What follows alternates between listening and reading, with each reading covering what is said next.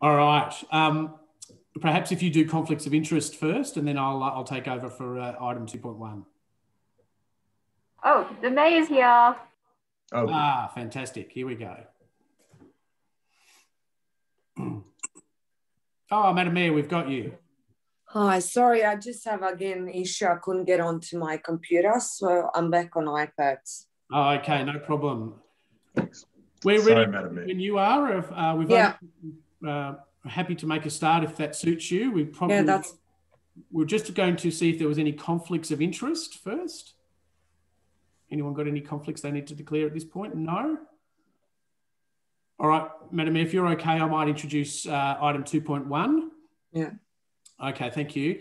So, look, councillors, thanks for tonight. I really appreciate the opportunity to talk for most of the evening all things waste. And look, given that there was obviously some discussion at our Councillor Planning Day on Sunday about a real interest, I think, from the community and councillors around where we're heading with waste reform, we had sort of foreshadowed and acknowledged that waste is a big ticket item for council and had already scheduled a briefing tonight on that topic.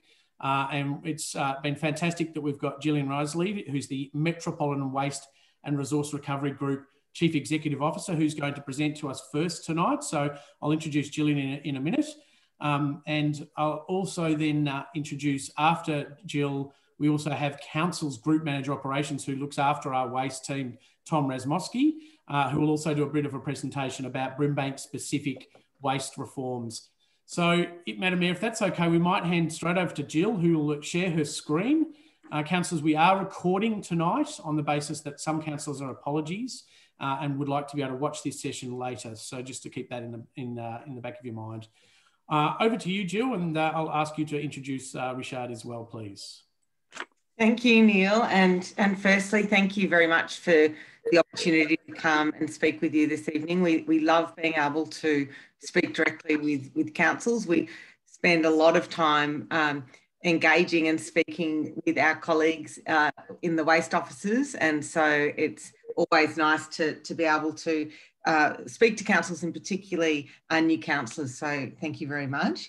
I'll apologise to Councillor Lancashire, who I'm sure knows a huge amount about what I'm about to present tonight. So I'll just apologise, Bruce, in advance in case some of this information has been repeated from things that you've previously been to or that you know.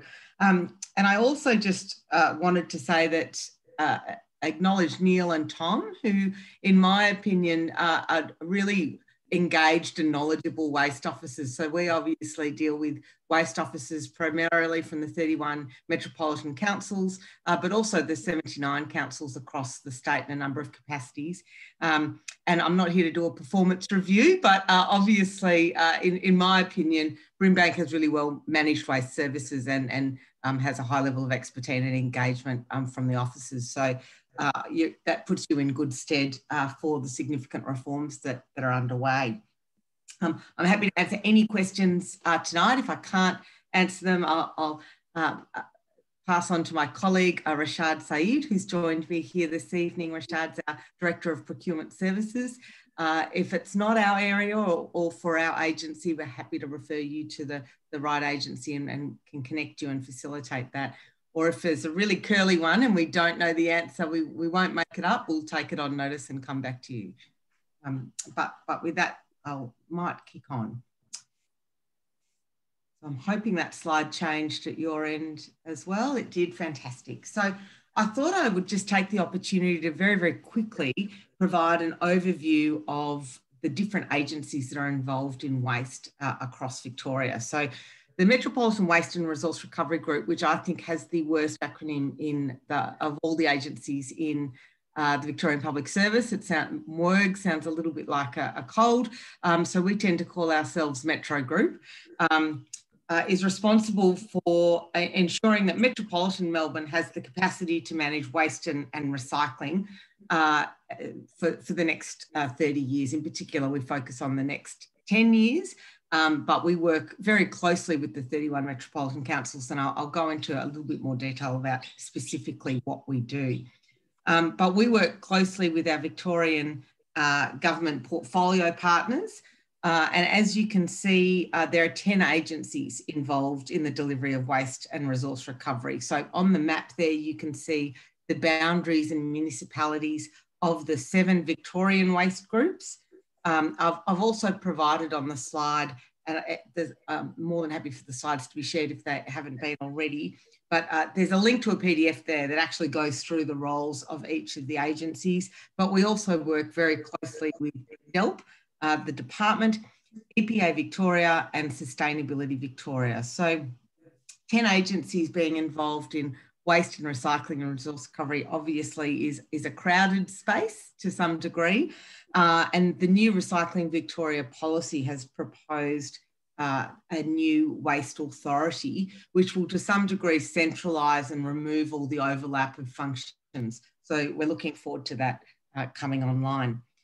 In terms of the role of each agency, DELP, which is the department, develops those statewide strategies, plans and policies to achieve Victoria's waste and recycling objectives in line with the legislative requirements and government commitments. So they really have an overseeing role and a policy and a legislative role. The EPA is a public entity and it's independent from DELP. So it reports directly to Minister D'Ambrosio. The EPA undertakes activities that are of a regulatory nature, so that they're really supporting compliance and enforcement of environment protection regulation relating to waste and resource recovery. Sustainability Victoria's statutory objective is to facilitate and promote environmental sustainability in the use of resources. And they do this by developing projects and programs around sustainability. Many of you will have seen their education and behaviour change programs. Sustainability Victoria is also responsible for developing the statewide waste and resource recovery infrastructure plan, affectionately known as the SWRP. And the SWRP is important because it provides Victoria with a roadmap for planning and investment in waste and resource recovery infrastructure over the next 30 years. Now, the SWRP is supported by the 7 regional implementation plans, including the Metropolitan Implementation Plan. So we outlined the path for implementing the SWRP at a local level over broadly a 10-year period. What Recycling Victoria is also proposing is that Sustainability Victoria will prepare a new plan, which will be transitioned to the new Waste Authority to replace the SWRP and the local plans. And this new plan will be called the Victorian Recycling Infrastructure Plan, the VRIP. And as many of you would know, in waste and resource recovery, we love an acronym and it's just littered through them. So if I don't use the full name, and please shout out because we tend to drop into acronym land very, very quickly. So Metro, all of you should have received an email from us in the last week to sort of provide a little bit of context about what we do. Metro is a statutory body established under the Environmental Protection Act. We work with, as I mentioned, Melbourne's 31 councils to plan for waste management and resource recovery facilities and services across Metro Melbourne, to facilitate joint procurement of facilities and services for waste management and resource recovery on behalf of councils, and to help build capacity and knowledge of councils and their communities of best practice waste minimisation and the opportunities and options available to improve services and infrastructure. So quite specifically, what we do in that regard is we respond to planning issues.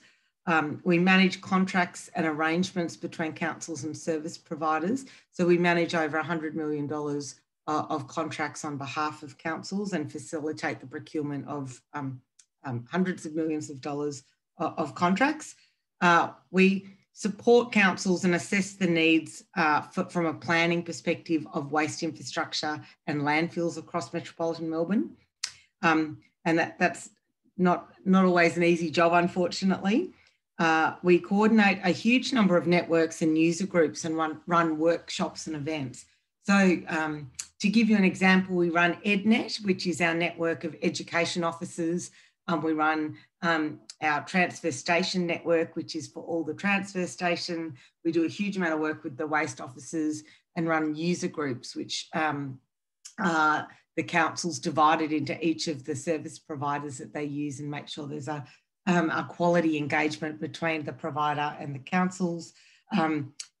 Clean, which is our litter network. I could go on, but there are a huge number of networks and events that we run, and that's to really support councils in the important role that you have in engaging your constituents in waste and resource recovery. We also deliver education and awareness raising programs and support for councils. A recent example would be our multi-unit development materials and our new litter toolkit for councils. And we do some research as well. So understanding what the social trends are and what the community expectations are around waste and resource recovery. In terms of how we're structured, obviously the Metropolitan Waste and Resource Recovery Board is appointed by the Minister. The board keep me in line and I have my executive team, of which there are 5 directors. We're also supported, and the board is supported by the Metropolitan Local Government Waste Forum and our Strategies and Policy Advocacy Group, which we call SPAG, which Councillor Lancashire is on, as well as our Technical Advisory Reference Group, which we call TARG. So they inform the forum, who then informs the board. So, you know, the purpose and the design is very much to have all 31 councils having the elected officials being able to be informed about waste and resource recovery and be able to advocate or raise issues with our board directly. This graphic shows the population growth over the next 30 years and also our waste volume. So this is waste to landfill. And I thought I'd mention it just because it's important when we're discussing waste and resource recovery, that Melbourne is a growing city, and obviously is a growing city with a population of projected 7.7 million by 2051. We also see an increase in consumption, and consumption results in waste and resource recovery requirements. And this is the makeup of waste. So what I really wanted to highlight here was municipal solid waste, so curbside waste, makes up 24%. Commercial and industrial, or C&I as we call it, 32%. And the largest waste contributor is the construction and demolition, C&D, at 44%. I've also broken down what the waste is. And you can see, obviously, the opportunity there that we see with garden waste and food waste. And over the next 10 years, we'll see a lot of councils starting to look at moving to a FOGO service or increasing their garden recycling so that you can move that waste from landfill into the green bin. In 2042, Metropolitan Melbourne will be managing around 16.5 million tonnes of waste annually. So it is a substantial footprint that we have. I wanted to mention the Recycling Victoria policy, which is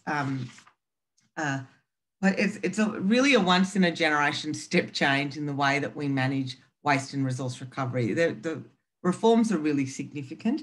It's a $380 million package from the state government, which is, you know, just such a significant increase in the focus and investment in waste and resource recovery. So an exciting decade ahead. The action plan really is aimed, it's a Recycling Victoria in a nutshell is an action plan to deliver a cleaner, greener Victoria with less waste and pollution, better recycling, more jobs and a stronger economy. I thought I'd just very quickly run through what some of those key policy initiatives include. A 4-bin waste and recycling system by 2030, a new glass bin by 2027, a food and organic service, FOGO as we call it, by 2030, a container deposit scheme, or CDS as we call it, by 2023, a standardisation of bin lid colours across the state, and a waste to energy cap, and the details of that are yet to be revealed. So we obviously, as I've mentioned, work very closely with the waste officers, and we will keep them informed of opportunities for engagement as part of the policy. Obviously, they have a huge role in the delivery of the policy at a council level, and I believe Tom and Neil will be speaking to you about that. There's other opportunities that we'll certainly bring to their attention, such as the council and community grants that are being managed by Sustainability Victoria. So as things that come up, we'll make sure that Brimbank are absolutely advised and involved. In terms of our role in the delivery of the Recycling Victoria policy, our role is very much around supporting councils, whether it be communicating grants, or supporting them with transition planning, which were submitted to DELP, or providing additional advice. But the key way that we really support councils is through the procurement of contracts and services. And I thought I'd run through what is certainly in the pipeline over the year ahead, and our role a little bit more in that. So as I mentioned, we manage $100 million annually of contracts across landfill, organics and recycling. And we lead councils in the procurement and management of their curbside waste and recycling processing contracts. And we do that through entering into tripartite arrangements with the private sector. And we manage the entire procurement process, which includes market sounding, working groups, ACCC authorisation and the Department of Treasury and Finance approvals, the tender process and evaluation in consultation with councils, and then contract management. And the reason we are passionate about this is because we believe that there are significant benefits to collaborative procurement, and they include reduced tendering and contract management costs, the opportunity to sort of ensure that we see that value for money by providing recycling services in a collaborative manner and aggregating that tonnage. And obviously those costs and minimising those costs are pretty essential because, as you would well know, they're passed on to ratepayers and constituents. But we also are really keen to see new entrants into the market, new technologies and superior environmental outcomes. And that is much more readily achieved through collaborative procurement than each council individually going out to procure services by themselves, in part because simply the tonnage isn't often large enough to facilitate that additional investment in infrastructure and improvements. So one of the most significant pieces of work that we're undertaking in the next year is a statewide collaborative procurement for the processing of curbside recycling. And we're doing that in partnership with the 6 regional waste groups, or WERGs as we're called, on behalf of the 79 local councils across Victoria. And the reason this is really significant is because it's the first time that we've actually gone out as a state looking for recycling processing services. The way that traditionally we've aggregated or conducted collaborative procurement is region by region, and that often doesn't make a huge amount of sense. And so this is the first time that we've actually been able to really wipe the slate clean and look at councils and the clustering of councils based on geography and based on tonnes that's going to work not only for industry but for councils directly. So it's actually, it's a really significant piece of work and an exciting piece of work. The procurement's being informed by analysis of the current state of the recycling market that we have, as well as the future demand. And obviously the Recycling Victoria changes and those policy implementations will change what that infrastructure from a processing perspective will look like over the next 10 years. And we're really keen to maximise those efficiencies but also provide those local services as much as we can. So as I said, the collaborative procurement approach offers that large volume to the market, delivering the economies of scale and greater certainty for industry. And what we're hoping, and certainly our contracts will ensure that it drives investment and transparency and ensure that we have, the service provision and reporting that we deserve so that we know that we're getting the outcomes that we want. As you might be aware, landfills in the Melbourne southeast are filling up, particularly the Suez landfill, which is expected to close at around 2025-26. And at the moment, we don't have any more landfills in metropolitan Melbourne scheduled to be built. And as I mentioned at the start, household rubbish in the area, including the southeast, which has a number of growth corridors, that in the southeast, rubbish is expected to increase by 40% over the next 25 years. And so we have a looming issue. We have a landfill in the southeast that's closing, and we don't have any infrastructure in the southeast that's scheduled to come online. So to address that, we're running a procurement process for advanced waste processing on behalf of 16 councils to find an alternative to landfill. And, you know, by undertaking that joint process and the collaborative procurement, we're guaranteeing the sufficient volumes of household rubbish to ensure that over a significant period of contract term, which we're looking at 20 to 25 years, we'll be able to ensure that we have the incentive to invest and build a really significant facility. So those facilities, as you can see, cost around $400 to $450 million. They create about 400 construction jobs and a number, about 100 ongoing operating jobs. So they're really significant investments.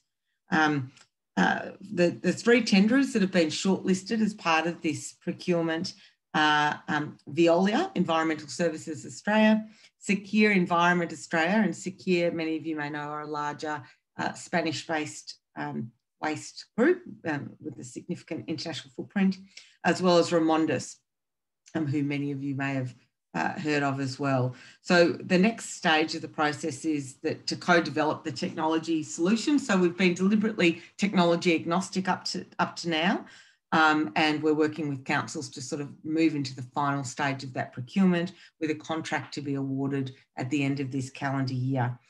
Councils are looking at establishing a special purpose vehicle so that they're able to manage and enter into that contract and administer that. I guess the only thing I would mention with that, I mean, this project will help the Victorian government deliver on its Recycling Victoria target, which is to divert 80% of household rubbish from landfill by 2030. But I think Rashad would agree. I remember walking into this role and we started on the Southeast Advanced Waste Processing procurement in 2018. Initially, it was a business case, and then it obviously has moved into the procurement process. And I remember in the first couple of weeks in this role thinking, you know, 2.5 years for a procurement process, why on earth is this taking so long?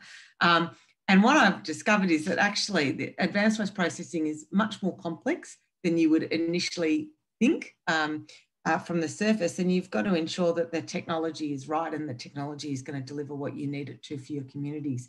And so we've actually sped up the process, but in our speeding up the process, we've got a full calendar year ahead of negotiations with those three proponents. So it will deliver the technology for the Southeast, and part of our desire with this procurement was to ensure that the Southeast were managing their waste in the Southeast, so we don't have a trucking of waste from the Southeast over to the West and the North, which is currently sometimes the case, and certainly would be the case with the Suez landfill closing. So it is really an important procurement for us, and we're really excited about that coming online. Food and green waste, and without dobbing Rashad in or adding to his intro, but we're currently actively working on our organics procurement strategy, because we recognise that organics is an area that we're going to need to go back out to tender and go back out to market for. It's been a really successful, FOGO and organics recycling has been a really successful outcome for collaborative procurement. This image on your slides here is of the Secure site in Dandenong South, which opened in June 2019. It's a $65 million state-of-the-art composting facility. We're really excited about that that infrastructure and the opportunities of organics and increasing organics recycling. So we'll certainly have more to advise Neil and Tom about in the year ahead with that. They were the main things that I wanted to cover off today, but I'm really happy to take any questions or see one already. I might get you to stop sharing if that's okay, so the Mayor can see all councillors to see if there's any questions. Thanks. Over to you, Madam Mayor. Well, I do have actually a question. Where is landfill in Southeast? Where is it? So it's in Hampton Park. It's the sewers landfill is located there. When looking at the capacity at this stage, I think we thought that landfill would probably last a little bit longer, but on discussions with sewers, that they are indicating that they're looking at a 25, 26 close of that landfill. It will reach its capacity. So what's going to happen with their waste? You said sometimes even now the case is that they bring it our way. So what's going to happen when that completely closes, where that waste is going to end up? That waste will go to our new advanced waste processing facility, and that's that $400 million facility that we're currently identifying sites for, but that will be located in the southeast. So it's to us that we keep the infrastructure close to where that the waste is being generated. When is that due to be ready? So our contract will be awarded at the end of this calendar year, and we expect, hopefully, Rashad? The facility, yeah? Well, the facility will take 2 to 3 years to be built. So what we've designed is that facility should come online as that landfill closes. Okay, and when do you expect that landfill actually closing? Well, we don't know for sure, but because obviously it depends on volume. Roughly like a year or more? 2025. Okay. 26. Sorry, something. And one more thing, why is the case that we still take rubbish on our side if they still have that landfill there? Yeah, it's well, the southeast do send their landfill to sewers in the southeast. There's also a landfill at Rye that the Mornington Peninsula own and operate themselves. But there's a huge amount of CNI and C&D waste that also goes into those landfills.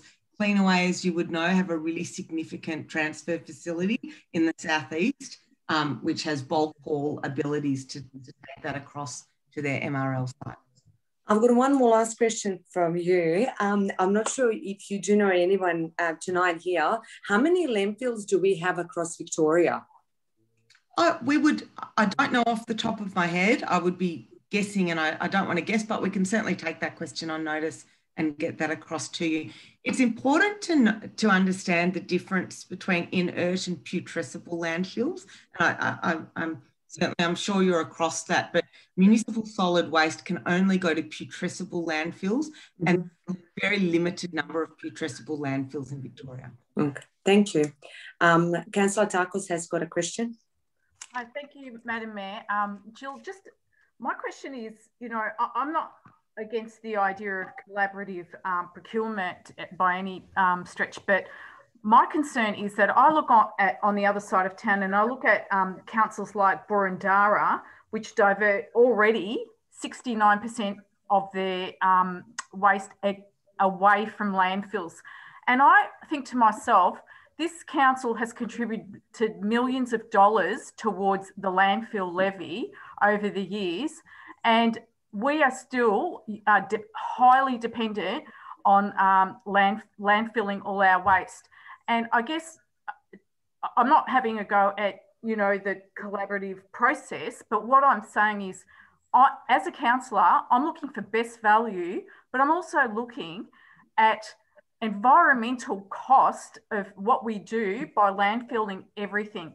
And then I look on the other side of town and I think, why are they different? Why are they somehow already 10 years ahead of us? Because by the time we do it, it's going to be 2030. They're already doing it now. So my question is, I've got to answer to my community who is knocking on my door and saying, why are you going to sign another contract for 4 years to landfill everything when you've been banging on about climate emergency, reducing emissions, finding alternatives for waste.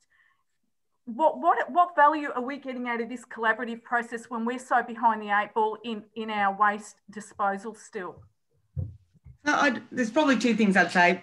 Boroondara have introduced FOGO, and as we were looking at that graph before, the food and organics component of what goes to landfill, it really does take a lot out of the red bin. But you can only do that when your community is ready to roll that out. It is a significant change and a really considered change. So it's not a lever you pull lightly or without consideration. My personal opinion is I think Victoria is behind on the way that it manages waste. And when you compare us to some of the European cities, for example, and anyone who's seen those pictures of Copenhagen where they have a waste to energy facility and the lovely the ski run down it with the cafe at the top and everyone loves it, it seems completely it seems like a different world to the way that we manage things in Victoria at the moment. But what I would say is things are changing, but these are big facilities, big investments. There's a lot of technology out there. You've got to make sure you get the right technology, which is, as I mentioned, I couldn't believe how long this advanced waste processing tender was going for. And then you start to unpick it. The type of technology is really important. The social license to operate around that technology is really important, particularly incineration or gasification of that waste. You really need to understand what your waste is composed of. We have done significant auditing of the waste in those 16 councils in the southeast because you need to understand the base load that's going into those facilities. It really is a lot more complex, but what I think, what I'm excited about is this facility in the southeast will be a Victorian first of this side, and I think what we'll see is a lot more, people will see the facility, they'll understand the facility, and we'll start to see that grow more and more in Metro Melbourne, but also across Victoria. But it's not a quick lever, and it's got to be a really considered lever because you've got to get the right technology. Because what I've seen overseas as well is councils, and you have to aggregate to get that sort of infrastructure online. You have to be able to aggregate to get new FOGO and organics processing infrastructure online. You literally can't do it council by council because the tonnage isn't big enough, and those projects won't get financed unless there is that collaborative model. But it's not something, going back to overseas, I've seen councils pick the wrong technology, and I've seen them pick, there are white elephants that aren't being used because they just said, oh, I'll take that. So you can't do that. It's got to be a really considered process, and we're doing that in the southeast. So I think I say that because it feels like a really long time to us that we've been doing that procurement, but you've got to do it properly. Yes, Councillor Lancashire. Thank you, Madam Mayor. Just on that $400 million recycling plant, which we're starting down there, when are we looking at that sort of being reproduced to the west north for a full recycling process? And there's just meshing that in with waste to energy and other things, which requires a constant stream. There seems to be, I think, a difficulty there in the sense of if you're going to have a $400 million recycling and build a new industry base on that waste versus just burning it, how's that going to mesh for our side of town? So the reason, so the statewide collaborative procurement for recycling, I would guesstimate is around $1 billion worth of services that will be going out to market for. So it will be absolutely significant. The $400 million is for that, what we call advanced waste processing, which we're still technology agnostic at the moment, but we are getting to the pointy end where we're starting to specify the technology, but waste to energy falls within it's a type of advanced waste processing. So we will see that come online in about 2025. The recycling point you make is a really important one. We've got to make sure that what's in the bin really is waste. It's stuff that can't be recycled, so that we're really only putting into those facilities what we need to, the absolute minimum. If we're not doing that, that's where it becomes a concern. So we've got to be, and I think that's really the waste to energy cap aims to sort of limit the amount that we can put into waste to energy for that reason. So we know that what's going in there is actually really waste, and anything that can be recycled is being diverted into that proposed 4-bin system. Yes, Councillor Papali. Sorry, I was actually reading one of the briefings about the advanced waste facility, processing facility, and it said briefings for proposed solutions for the north and west would commence early 2021. Is that? Yes, sure will. So what we're doing in, thank you for raising, I probably should have mentioned that in my last answer as well. So the Southeast have a burning platform because they have a landfill that's going to close. So we really wanted to focus all our resources on making sure we had a successful procurement for those 16 councils in the Southeast. The Northwest councils have said, we're also really interested in this. What does this look like? Now, one of the things that we're intending to do this year is develop an opportunities paper for Northwest councils to say, look, this is, here are the opportunities for you in the Northwest. But I think the most important thing we're going to do in the Northwest is capacity building of waste officers and councils, so that people really understand the technology, they understand the risks, they understand all the various attributes that go into that facility. So at the end of this calendar year, we've got councils in the Northwest that are able to have those conversations. The business case process before our procurement started in the Southeast was a 2-year process. So those councils in the Southeast have really been on this journey now for including the pre-procurement, so 3.5 years. And a lot of that is making sure that they're able to understand the technology and the risks. So we have our legal advisors, our commercial advisors, and our technical advisors. So Arcadis are our technical advisors, and they go through and make sure that we really understand what you're buying. It's a really 25 year purchase, $400 million facility. You've really got to, as I said to someone, you wouldn't buy a car without understanding what was under the hood, and it's sort of the same. Yes, Councillor Lancashire. Thank you, Madam Mayor. I guess the thing for us is that as a council, we're looking at contractual arrangements at the moment, and we're just wanting to see, or if you could provide us some commentary on how that meshes with those other procurement arrangements and changes that are occurring, that they are going to mesh. I mean, if I could step back a second and say, look, the West has been a bit of a dumping ground. Yep. We've had some fires. We've got contaminated soil being transported across.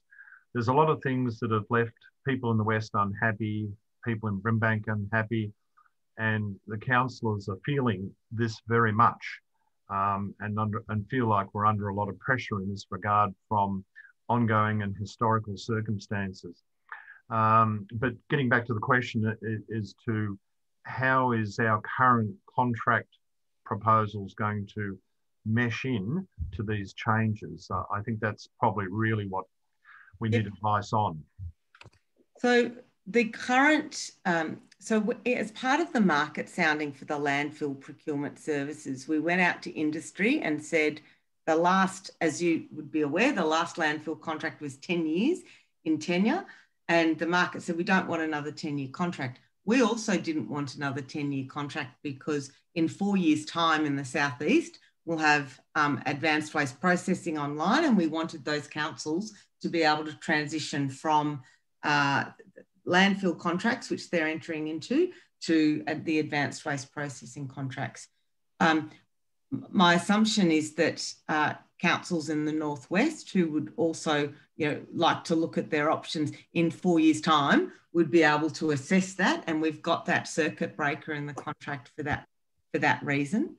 And I think that, in my view, is a realistic time frame to be able to look at what your options are and pursue those options. So you would know, as that contract comes to an end in 4 years' time, where you're going. You'll either be part of a procurement process, or hopefully your procurement process will have finished and construction for a facility would be underway. Perhaps, Jill, I might just add, if I could, just to that response. So what the council is currently considering is purely the landfill contract component. So obviously, and Tom's going to present on this shortly, from our perspective, obviously there's other opportunities through the Recycling Victoria circular economy policy for us to divert waste from landfill to other processes, whether it be through the FOGO service or whether it be through a new glass recycling service, and also an enhanced, obviously, commingled service. So for over the 4 year period that the contract for landfill is available, it will mean that, yes, we'll need to landfill until, well, all of that 4 year period, because we will always have a residual component up until an advanced waste processing facility can take that residual landfill. The trick for council will be is, can we implement a suite of curbside services that reduce the amount of waste that we need to send to landfill initially, longer term to an advanced waste processing facility? And that's really the bit that we really need to discuss with council around the reforms around four bin service, and how we can look at rolling those out earlier than what the government has sort of suggested as the worst case or longest case, which sort of 2030. So Tom will talk a bit more through that as part of his presentation. The landfill, obviously, component is just the residual component if we don't divert waste at the curb to other facilities. So that's the key aspect. Thanks for that. And that's really important, Neil, because if the focus, in my view, should be on that reduction, not necessarily the disposal. I mean, the disposal is important, but that sort of, if you had to pick where you're going to focus your energy, it's sort of on that reform and ensuring that that's implemented. In my view, the only thing I would say, and I don't live in Brimbank, and so I do keep an eye on your issues. I noticed a number of articles in your local paper today. So I'm aware of all the issues and what you've just said, Councillor Lancashire. If you move to a waste to energy facility, it would be out of principle, not necessarily out of need. And so I completely understand that. But from my lens, you'd have to decide what you wanted to do, because you don't have that burning platform. And I understand the issues that you've had in your local area. But it's a good position to be in, that you don't have a landfill closing, if you like, and that you've got that pressure. You've got the opportunity to have a really considered approach and to be able to implement a strategy around that. And I think that's not only fiscally responsible, but wise, in my view. Yes, Councillor Papalio. Sorry, just a clarification. You did mention that the facility was opening in, say, for example, 2025 or 2026, and that conversations have already been in place for a 3.5 year period. Which would that take the total lead time for something like this to about 7 years? Is that sort of? No. So to build, it depends on the facility. And look, waste to energy is a very broad church, but from comparable sites that I've seen overseas for the tonnage that we're talking about in the southeast, you're looking at a minimum of a 3 year actual construction, 2.5 to 3 year construction. So that's after everything's been negotiated, the site has been identified, the planning's gone through. So realistically, we're actively working with the 3 shortlisted tenderers on the sites at the moment. So it's our intention that when we get to that contractual stage, we'll be signing in December, and that they're going to be able to start construction as soon as possible, because in 2025 we we want to have that facility online. But the total time frame has been about that from... Yes, no, you're right. But that has, so we did a really detailed business case in the Southeast because it was new. Yeah. Nowhere in Melbourne has got this technology. The second business case, which was our advice to the Northwest, let's not do a business case for you. Let's do some modelling around waste and cost and, you know, what will the price point be in the Northwest compared to landfill? Is that going to make financial sense? Is that going to make environmental sense? But you won't need to do a 2.5-year business case, which is what we needed to do for the Southeast. So no, much shorter. And there are more options in the Northwest than there are in the Southeast. No one, well, it's not that no one was looking at it, but certainly it was a pretty greenfields procurement at the time. Anyone else with the questions? No? All right, so we can go on to another presentation, the second one. Okay, Madam Mayor, we might thank Jill at this stage and Riyashad as well for participating. They'll probably leave at this point. So thanks, Jill, very much. Thank you for having us. Appreciate that very much. Thank you. Thank you. Thank you very much. All right. Thanks for that. And Madam Mayor, I'll be departing at this point as well. So thank you. Oh, it's Kelvin. See you, Kelvin. See you. Thank you. See you.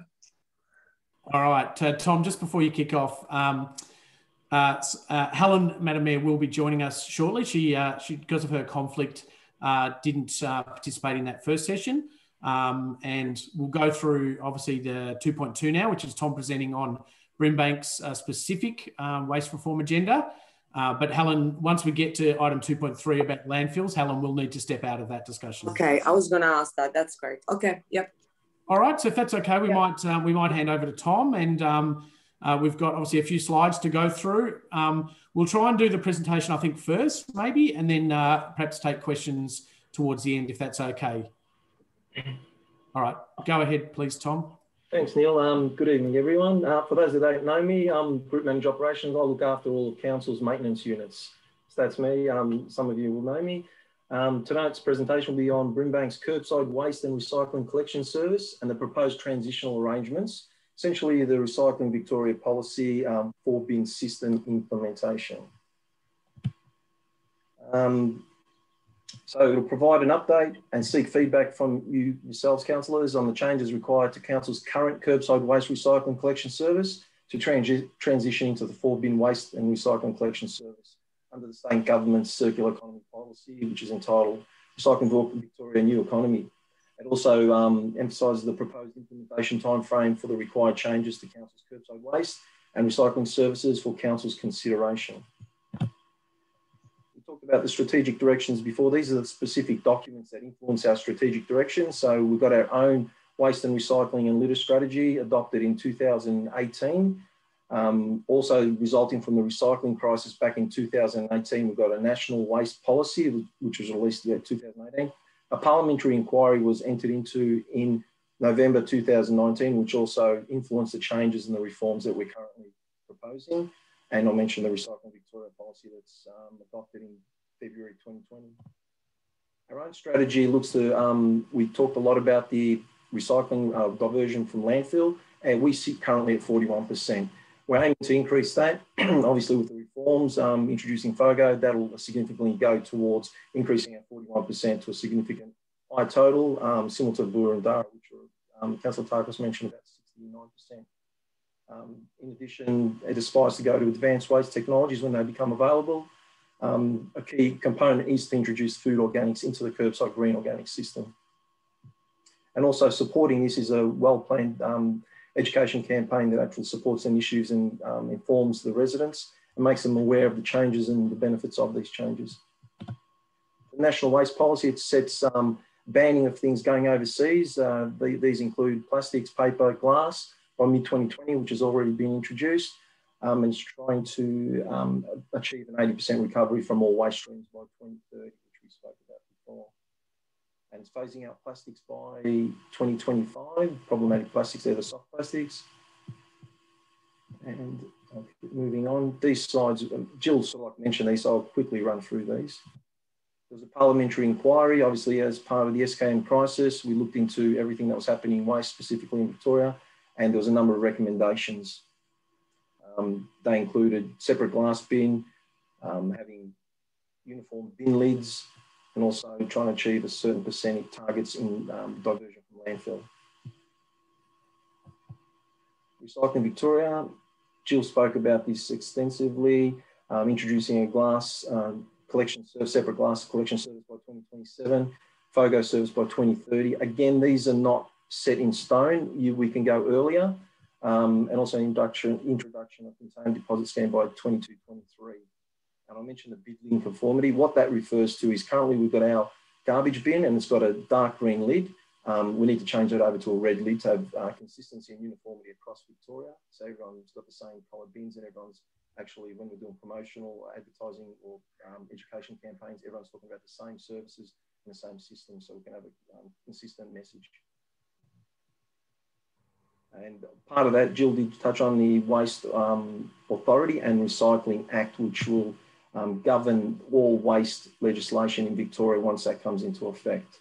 There's also, Jill mentioned a number of funding campaigns. Currently there's a release of a $47 million funding for curbside reform, which we've also put in a funding transition plan, and we're seeking to get some money from that to help assist us with our reform in terms of changes to our curbside recycling system or curbside waste collection services. Our current services, we've got our waste goes to Cleanaway, the MRL side. Our green waste goes to Veolia, and our recycling goes to Cleanaway. It's a 3-bin system, and our green waste is voluntary and it's a user pay system. Currently, our garbage is collected weekly. We service about over 70,000 households. Fortnightly recycling, as I mentioned, it's optional user pay system for our green waste. We've got 60% take up of our optional user pays voluntary system. That's significant. We talked about diverting from landfill. Well, we've still got 30,000 households without a green waste bin, and that basically goes to the landfill. Our waste services, as of last financial year, we spend about over close to $15.5 million on our waste collection services. These services are recovered through what you would know as a service charge, or currently it's called the environmental charge on a rate notice, and it's subject to the size of the bin. The standard bin is a 140 litre size, and you pay as part of the environmental charge about $389. There's incentives to go for a smaller bin, which is less cost, but the majority of people have a 140 litre bin. We have still some 240 litre bins, but they're no longer available and they're not offered to anybody if they want a larger type bin. Our garbage collection service, just quickly, it services close to 71,000 households. We have over close to 44,000 tonnes of waste or garbage goes to landfill in 2019-20. 40% of that material is organics. So it's food organics. So of the composition, if we take the organics, put it into an organics bin, which is our current green waste bin, we can divert 40% that actually goes to landfill now out of our garbage bin. And that's why Brimbank and other councils that have adopted the FOGO system have got significantly higher diversion rates than what we have at the moment. Our bin sizes, I mentioned them before. Our current contract, which expires in April, or April 2000, or end of March, in a couple of weeks, it's our major contract currently with MRL. Our recycling service, fortnightly service, 16,000 tonnes collected last financial year. Standard bin size, it's 240, it's collected fortnightly. Our contract is with Cleanaway, expires in 2021. We've got options to extend that. We're part of a procurement process with the Metro Group. It requires us to, because the procurement process with them has not been completed, it requires us to actually potentially extend our contract with Cleanaway for another 12 months. That's subject to a ministerial exemption, which is currently being processed at the moment. We're hoping to get that and we can extend another year if required. and hopefully we get another long-term contract out of the collective procurement process with the Metro Group. Green waste, I mentioned, it's an optional service, currently servicing over 42,000 households. Bin options is a 140 litre and a 240 litre. And major contract is with Veolia, who process the material and it goes out to, and they make products out of it, goes out to the agricultural industry and other areas. And it's part of the whole process, and it's a significant factor in increasing our recycling rate. Supporting all our services, our educational awareness campaigns. These consist of the annual waste calendar, information on recycling bins. We've got decals on the waste vehicles. We've got website information. We've got annual Detox Your Home event, which is being held next week at the Operations Centre. We've got a residential waste guide. It's currently been updated. We've got other information material. We also go out to schools and provide them with education in terms of what our services are and the benefits of recycling. That's our diversion rate over the last, I think it's 10 years. It's gone from 39% and it's staggered. The reason it's staggered from 39 to 41%, we haven't embarked on that FOGO process. So once we embark on FOGO and separate the material that goes into your garbage bin, which is your food waste and your garden waste of those 30-odd thousand people who don't have a green waste bin, it's a significant amount that actually can be diverted. So we've been staggering around about the 41% mark for a number of years now. As Jill mentioned, there's a number of collective procurement items on at the moment. There's the residual waste, which Council is aware expires at the end of March. We've got our recycling processing service. It's in progress. The interim contract for us expires end of July, or 1st of July in 2021. We've got options to extend that, and also hopefully through the procurement process, we have a long-term contract as part of that. And she did talk about extensively about the advanced waste processing services. These are the recommended reforms. So compulsory food organics by 2030, separate glass by 2027, bin lid conformity starting now. So we've already changed over a number of bins. Our 80 litre bin lid comes with a red lid. So those if you're driving around, or you might have one yourself, if you've got an 80 litre bin, it's got a red lid. So we're trying to change the 140 litres over to red as soon as we can. And the major change is having from a 3-bin system, converting out to a 4-bin system. So what we're proposing, the existing service is currently an 80 litre and 140 litre weekly residential residual collection. You've got a 240 litre fortnightly commingled collection. You've got a fortnightly green waste, and it consists of 140 litre and 240 litre. What the reforms are proposing for best adoption of the curbside reform is a 140 litre fortnightly residual collection, a 140 litre monthly glass collection, a 240 litre fortnightly commingled collection, and a 240 litre weekly organics collection. I need to emphasise that the significant component here is that 140 litre fortnightly residual and moves away from the weekly to the fortnightly. Hobsons Bay adopted a similar system, and there was a lot of concern with that changeover because people thought they were losing an extra week in their collection, but they were gaining it in the weekly organics collection because that went from a fortnightly to a weekly, and that's a significant thing I need to mention. So obviously for the garbage service, the implications are the bin lid conformity that changes over from dark green to red, and the bin size we're proposing a 140 litre. Obviously there's incentives for a smaller bin lid, which is fine. Obviously, once advanced waste processing comes into effect, there'll be an alternative option to landfill, which currently it's not available. As Jill mentioned, there's a number of years until that becomes an available process. And the collection frequency, I mentioned the importance of that, changing it from weekly to fortnightly. Sorry, Tom, I might just get you to stop there. I don't know if it's your internet connection or mine, but you are dropping out a little bit. Don't know if others are using that. So just be careful if you can, just to try and speak up perhaps a little bit. Thank you. Okay. All right. Sorry. So recommended reform for the garbage collection and disposal. Bin lid conformity, change of bin lids over. It'll cost about $800,000. Advanced waste processing, changes from landfill. There's an opportunities paper that the Metro's proposing. Jill mentioned that.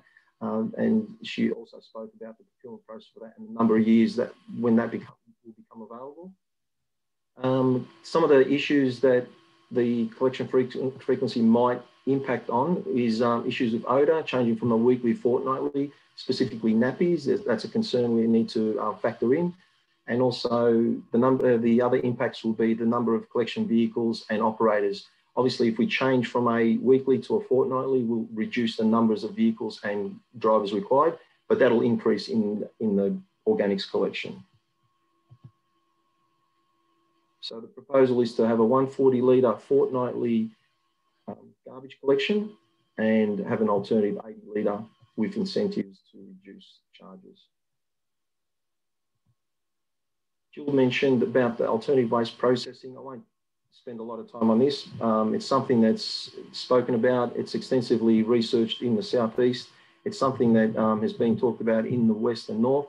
However, it's not something that will be readily available in the next foreseeable future. And 1 to 2 to 4 to 5 years, you heard this, the indicative timeframes. It's a long time frame before this will become a viable solution in the west and north. These are the recommended reform in the recycling service. So we're going from a standard 240 litre recycling bin. We're proposing or the reforms propose a separate glass collection bin. We're proposing a 140 litre size and it will be collected monthly. Complementing this will be the container deposit scheme, which will have a number of collection sites that can accept for I think it's touted for about 10 cents, you can actually return these. It'll reduce the amount of litter out in the streets and also complement the service. It won't take over the service because there'll be a number of items of glass, such as wine bottles and pasta bottles that won't actually be acceptable at these container sites, and they'll still be required to be separated at the actual curbside. Tom, I might just stop you there. So just for 1 minute. So councillors, this is one of the sort of unknowns at this stage why when we get to it in a minute, we're proposing to transition to the 4-bin system probably in the next couple of years. Predominantly though, we really don't know yet what the state government's container deposit scheme looks like. New South Wales have that system in place. That has been implemented over the last couple of years. South Australia have had it for many, many years, probably about 30 years. But we're not quite sure, and the government hasn't announced yet what that's going to be. And so therefore, we're not really clear on what that means in terms of the curbside services. And so that's why we just need to be a bit careful about how early we actually consider moving to the 4-bin system until we really know some of those key details around the container deposit scheme. So I just wanted to make sure that that's clear, because the 4-bin, the glass bin really is kind of we need to understand the container deposit scheme, which hopefully we'll know in the next 12 months before we start implementing that process. So that's just a little bit of context for you. Sorry, Tom, happy to keep going. Thank you. Implications for the recycling service, just in summary, it requires additional bins. Approximately, it'll cost about $5.2 million to actually implement a glass recycling service, just the bins alone. You need additional trucks, you need additional drivers, and we're proposing a monthly service. They're just the main headings. And that's what I just mentioned, 140 litre monthly collection. Alternatively, we can consider a 240 litre option. The reason the size, you can have a larger size if people so wish, if they require it, larger families, larger usage of glass, that'll be available. Because it's being recycled, it's actually being recovered. It's not an impost compared to the garbage bin, which if you have a larger garbage bin, you probably tend to put more things in it, and obviously it will go to landfill sort of thing. So that's not proposed, but we'll make available a 240 litre option for glass. Now, one of the contents of a glass bin, I mentioned before, there's types of things that can be acceptable in a bin. Beer, wine, they're excluded from the container deposit scheme. They'll be included in the glass bin at the current, it's still being developed, but these are the things that are happening in other states, such as Adelaide and things like South Australia. They specifically restrict these type of glass going into the container deposit scheme, and they still required into separate glass system. Perfume bottles are not accepted. You've got drinking glasses. There are different type of glass, crockery and things like that. So that all needs still to be determined. That hasn't been finalised at this point in time. Recommended reforms for the green waste service. Obviously, at the moment, we've got a it's a green waste collection service. It doesn't include any organics. It will require us to make it a universal service. That means that roll it out to another 28, close to 29,000 households who do not have it. So there might be some conjecture there where people may think they don't need a bin, but because they haven't got any garden waste, they haven't got a garden, but they do have food waste. Everyone will have food waste. So it's, as part of the rollout, it'll be a universal rollout, meaning it will be a compulsory service that everyone will have. We're hoping to roll this out at a 240 litre standard size and a weekly collection. Now, the proposal for this, Neil mentioned, we're hoping to do it by 1st of July 2023. I know that the Recycling Victoria strategy looks at it by 2030, but we can actually, we've got the undertaking to make it happen by 1st of July 2023 if council so wishes to do that. Obviously, the impacts here will be we then need additional vehicles, additional operators and additional bins. And we're also proposing to hand out an introduction of a kitchen tidy bin. I've got a number of them in my office and I'll be handing those out as we go through the process, and we need to make a considered decision on what type of bin tidy. And obviously we're going to hand these out to every household as part of the new reform, as part of that new service. I mentioned the implications: additional bins, kitchen tidy. It'll be a weekly collection as opposed to the fortnightly collection that we currently experience. And we're hoping to do that by 1st of July 2023 and way before the 2030 recommended date. The options will be a 240 litre or a 140 litre alternative service option could also be made available. These are the kitchen tidies I was talking about. They're a 15 litre, smaller type size, and they just sit in your kitchen, and you just take the food waste, put in that, and then you transfer it into your green organics bin. Obviously, this will need to be supported by our communications plan, community engagement, to ensure people are made aware of the benefits and what the transitional arrangements are, and when the collection dates have changed and so forth, so people have an overall understanding of why we're doing these things and the benefits of this new services. We mentioned, I talked about the indicative timeframe. So procurement of the waste vehicles will take us at least a year. The bins, again, will take us, if we start in January 23, it'll take about 6 months to procure all the bins. Processing contract, again, Neil mentioned there's some uncertainty in the market in terms of recycling. So an earlier timeframe is not recommended because of we're not unsure about who can process glass in the market at the moment. But in 12 months' time, we'll be more sure, and we can actually, we're envisaging a 1st of July 2023, a more convenient time to introduce everything, because the market will be ready and it'll be a better understanding of what is available out there, and the CDS, or the Container Deposit Scheme, will be in effect by that stage as well. So it'll be a full understanding. And we have to recruit the drivers. It'll take a number of months, and then we're proposing the service to start 1st of July 2023. These are the indicative transitional costs.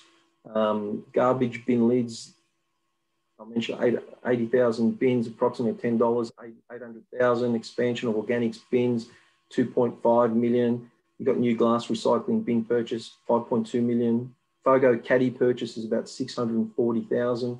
Waste collection vehicles will need another 10. They cost around 500,000. So you're talking about 5 million outlay, but they're usually leased. So that's leased over a 7-year period.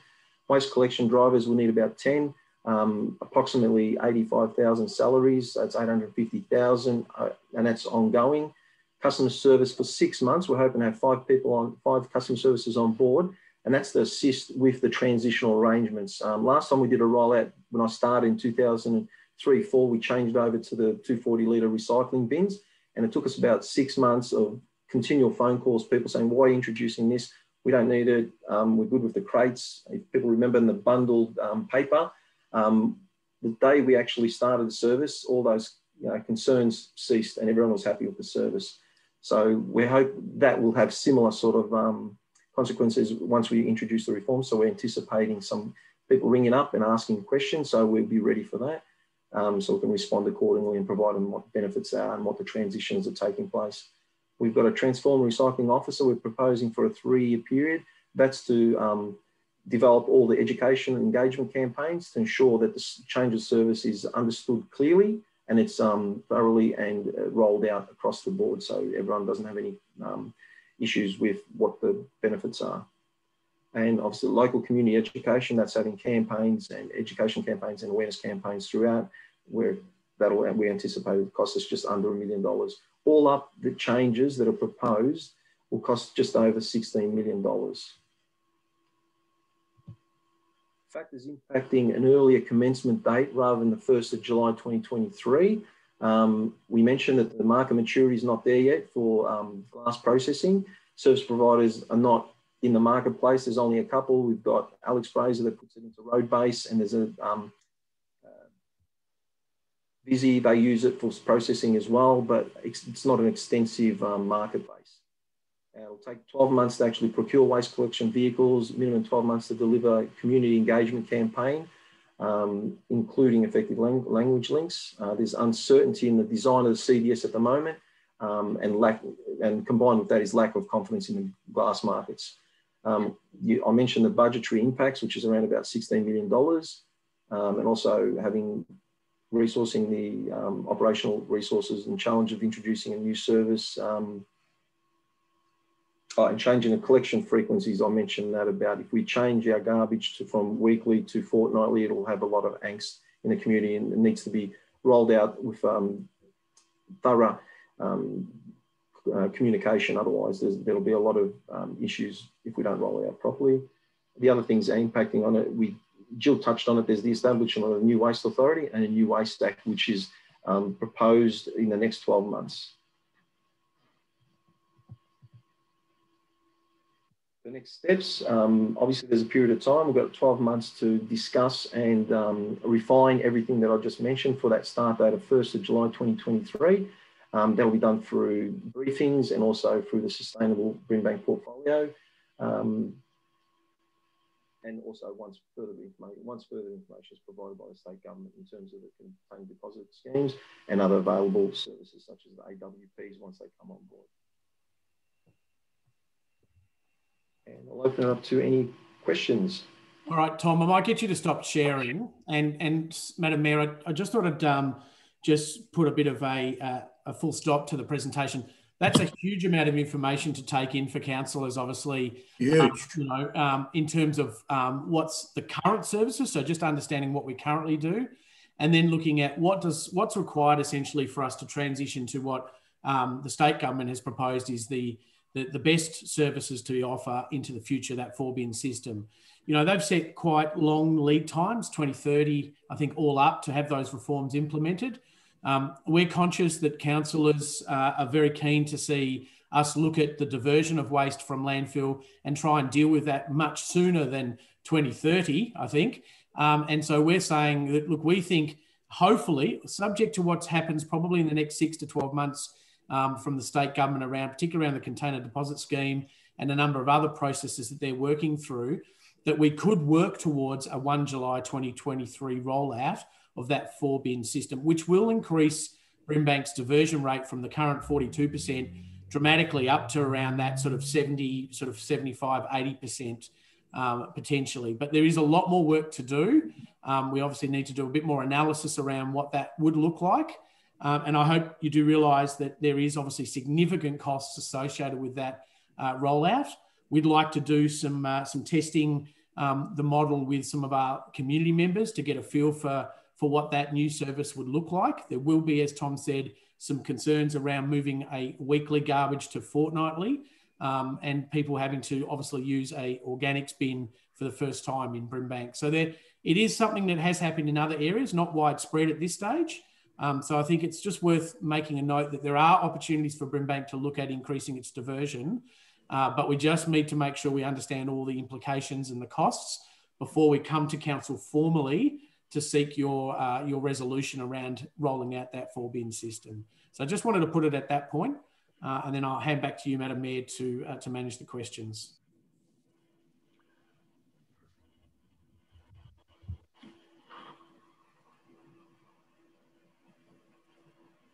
Madam Mayor, I think you're on mute. Yep. Yes, Councillor Lancashire.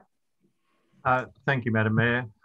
Look, having been on the Ravenhall Committee and the Metro Waste Committee, I've probably got to make some statements about what I've seen.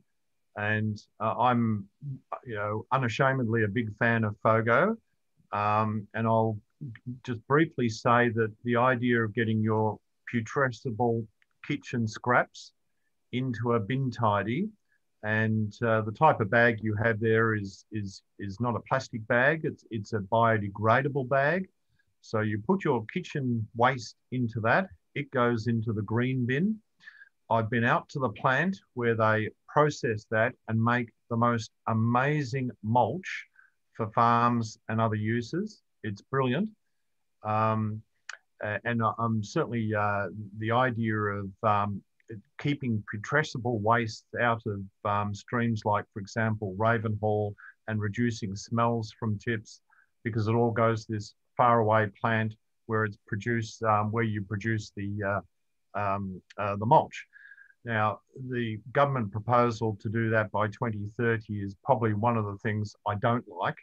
The proposal we have to go early for this scheme by 2023, I'm very convinced that that's a really good idea.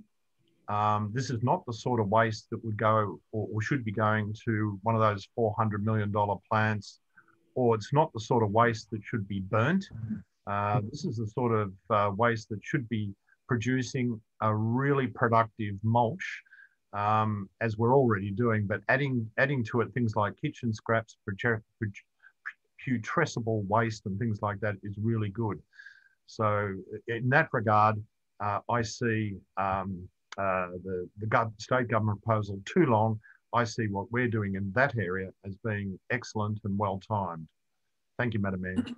Sorry, thanks, Councillor Lakeshire. I really appreciate those comments. And it's really interesting. One of the things that's still out a little bit in terms of the FOGO service is that some processors request that you don't actually put the food waste into a compostable bag. I know some do, which you're quite right.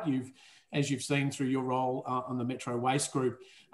So that's exactly an example where there is still a bit of clarity for us to work through about whether in fact compostable bags can be used, or whether in fact the organic material needs to go loose into the green bin. And look, I've been trialling that at my premises at the moment in an adjoining municipality in Maribyrnong, and it does have its challenges. Unfortunately, the Maribyrnong Council is still collecting the green waste fortnightly, and so that is problematic in putting food waste in that bin, and that's one of the reasons you really need to look at moving it to weekly.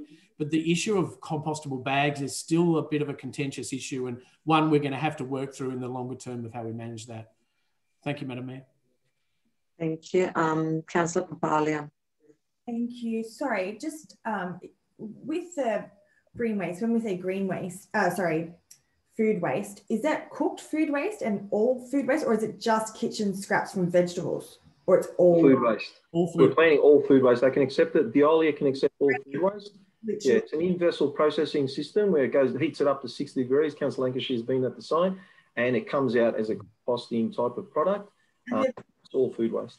Awesome. Thank you for that, Tom. And so, Neil, in Maribyrnong, you're doing that with the food waste? Yeah.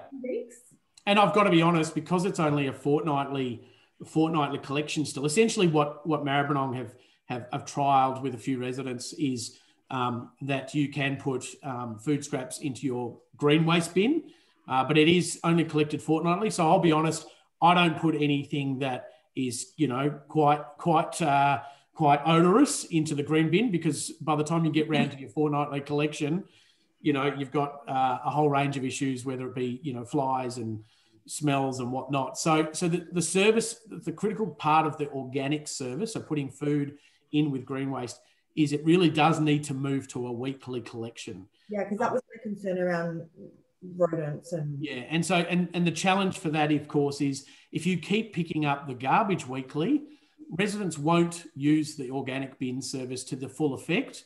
And so you'll end up not actually achieving the diversion rates that you really want to achieve by that FOGO service.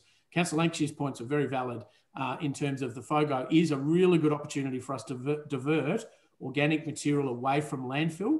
And I know there's a lot of concerns about the use of landfills into the future, but if we can avoid the amount of waste that we need to send to landfill, and by sending it to obviously a composting facility in the FOGO case, in glass, if we can send it to a glass processor, you know, it will reduce the amount of waste we have to send to landfill down dramatically. And over longer term, that will be actually more economical as well. Thank you.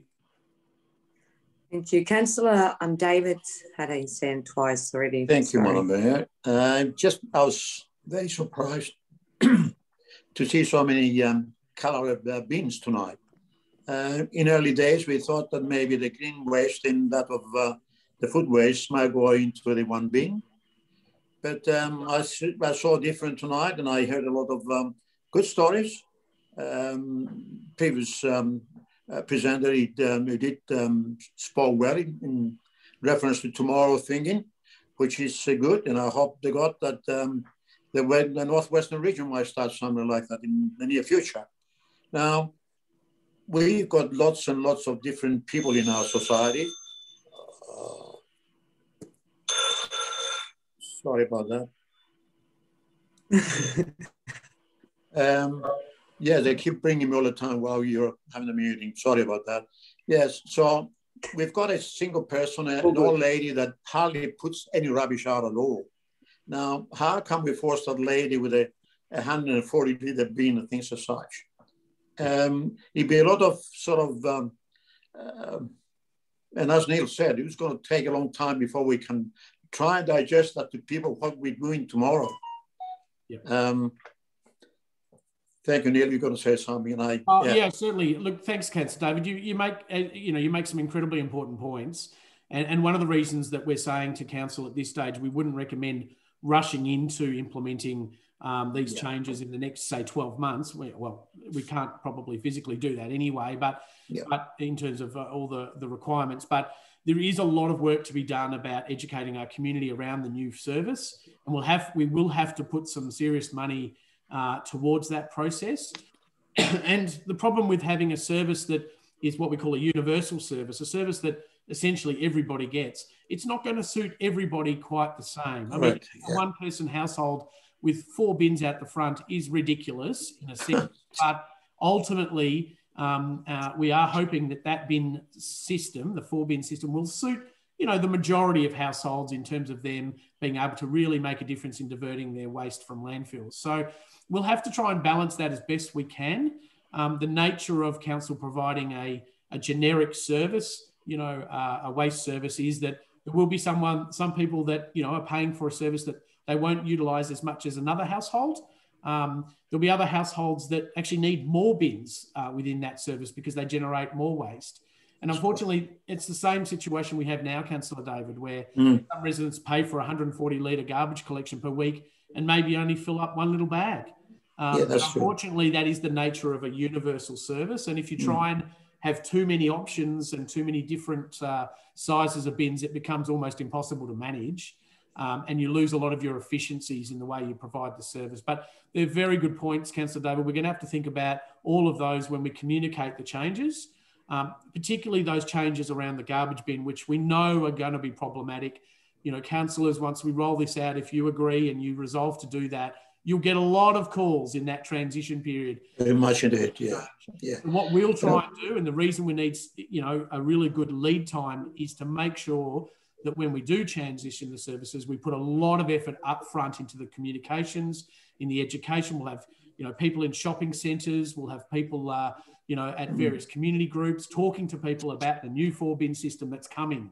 The only way really to stop sort of people not using the service and revolting, if I can say, will be if we don't put the effort in up the front to the communication and customer sort of liaison process. So, I mean, look, you know, maybe just as a recent example, councillors will be aware that we changed our hard waste service in the last couple of years. We did that where we considered the change in service and we made sure we put a lot of effort into communicating that well in advance of the change. And to be honest, it was an incredibly successful change in the way that we rolled out that service because of the effort we put in up front. And so that's why I'm saying to councillors, you know, there is a big decision to be made, not in the next little while, not in the next probably 6 months, but we will come to council towards the end of this year, you know, to give you an update and to probably seek some direction about whether we go forward with this dramatic change in that 1 July 2023 period. It will be dependent on a number of factors through the state government, but there is a lot of work to do to make sure that we do roll out a successful service. And the other point, I saw my friend Tom showing us so many different bottles there, glass. What am I going to do with my whiskey bottles, Tom, and things as such? That goes in your glass bin, conveniently at home. So that's a separate glass collection service. It's usually the containers, you know, you've got your Coke bottles and your cans. They're the things that are usually in the public realm, thrown out as litter. Now, the beauty of the container deposit scheme, well, all those things, the kids and others will collect them because they're actually, you get money for them. You get 10 cents per container. So you won't see as much litter out there. That's the benefit. But having said that, there's the of it. You know, you've got your, as you mentioned, your whiskey bottles, your wine bottles, and your pasta, you know, containers and things, or pasta sauce containers and things like that, that will be required to put into the separate glass bin from the household. So at the moment, I did mention it hasn't been totally defined, but at the moment, that's what we're reading into it, and that's what's been implemented in other areas across Australia. Thank you, Tom. Thank you. Thank you, Councillor. Madam Mayor, if there's no other questions, I might just... Yes, actually, I had Councillor Takos before. I don't know if she wants to go ahead, and then I've got Councillor Bork as well. Okay, thank you. And then Councillor Nguyen. Thank you, Madam Mayor. I just wanted to ask, with the education side of it, Tom, are we going to actually also perhaps do some online training for people on things like composting? Because I notice other councils are putting these information sessions on and they're gaining a lot of popularity where a lot of people can reduce their waste footprint already before we roll this out. So I'm thinking if we do composting, if we do worm farming, if we do alternatives, so that people are starting to look at splitting up their waste, because hitting them with, okay, you're going to do this separate and this separate is a big change for a lot of our community. But if we start saying, look, what can you reduce now? And composting is, I know a lot of Europeans do it because they've been doing it for years, but also a lot of people, it's trendy now to create their own compost. And when they're getting their grass cuttings, especially, instead of dumping them in green bins, they can turn it into compost and use it for their gardens. So how about we start educating from now and maybe put one or two, because we're doing the pop-up waste thing, which is really good, and we're really hammering home the Keilor Park depot, which is really good. So we're getting those ideas in the head, but just a couple of classes, education about what can you do at home as well. Okay. Brilliant. No, that's brilliant. And we do have that. The Environment Department do roll out those programs. We have got some programs in place. I'm not totally across those, but I know they're rolled out from a different department than mine. And I do understand totally. My mother-in-law told me no more bins. She composts everything. So I know exactly where you're coming from. Yeah. We invented it. And sorry, Tom, just to provide a bit of extra detail, Councillor Takos, you're absolutely right. I mean, self-sustainability would be the ultimate outcome, really, for people actually managing their own waste. And you will get, you know, people who are interested to do a part of that, but it won't, unfortunately, you know, pick up the bulk of the food waste that's currently going to landfill. Your point about the home composting online sessions. So last year, because of COVID, the environment team did a number of online sessions around a whole range of environment issues, and they were incredibly well subscribed. So they were really popular.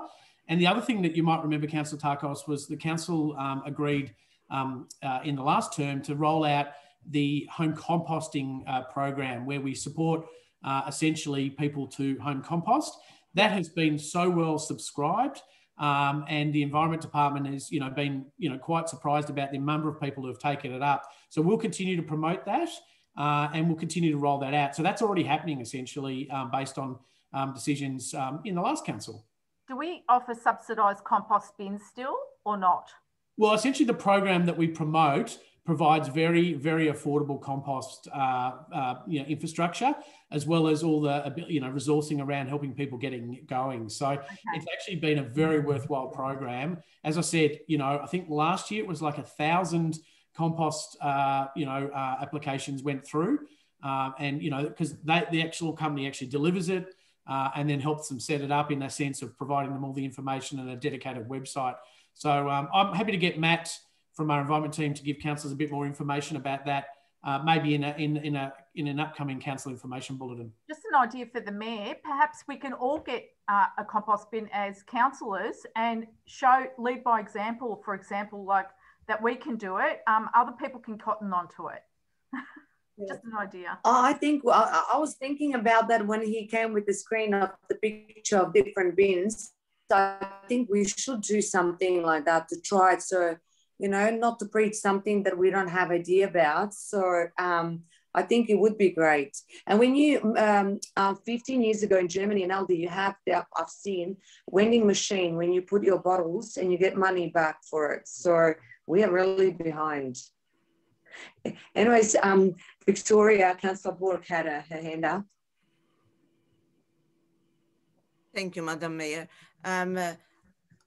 Like Councillor David, I do express concern regarding the community transitioning to this new service. I must admit, when I saw the figures of 60% of the households only have a green bin, that sort of alerted me quite a bit, but I suppose we need to put in a lot of education into this before we get to the transition part of it. And I'm sure council will take care of that. Like Neil said earlier, with regards to the transitioning to the from the system that we had before with regards to the hard collection to the new one, that went very, very smoothly, overall. So I'm pretty sure council will be managing that very well. My query is, how much would it cost to the residents, to the households, with regards to the new system? Yeah, look, thanks, Councillor Borg. It certainly will be something that we'll have to come back to council with in more detail. Tonight was really just providing an overview of what's proposed and sort of some indicative timelines. I mean, that 1 July 23 is really probably the earliest we can go at this stage, but we will come back with more details around what the cost impact will be going forward. It is a little bit unknown because of costs associated with some of the processing of those materials, but we'll be able to do some pretty good cost-benefit analysis around what it will cost. It's worth noting that the government has flagged that it will be increasing what's called the landfill levy on every tonne of waste that goes to landfill over the next couple of years. So in terms of the cost benefit, notwithstanding obviously the environmental benefits of diverting it away waste from landfill, there will be ultimately probably an economic benefit to do so as well. And so we'll obviously come back and give you some figures around what indicatively it'll mean for each household in terms of the cost per year for that service. Thanks for that. Thank you. And just in addition to that, there's also funding programs which actually support that. So it won't be one big upfront cost. It'll be, like I mentioned, the trucks will be transitioned over a 7-year lease period. So that reduces the cost of 1 year impact, and also the funding that we're hoping to secure, which will reduce those costs even further.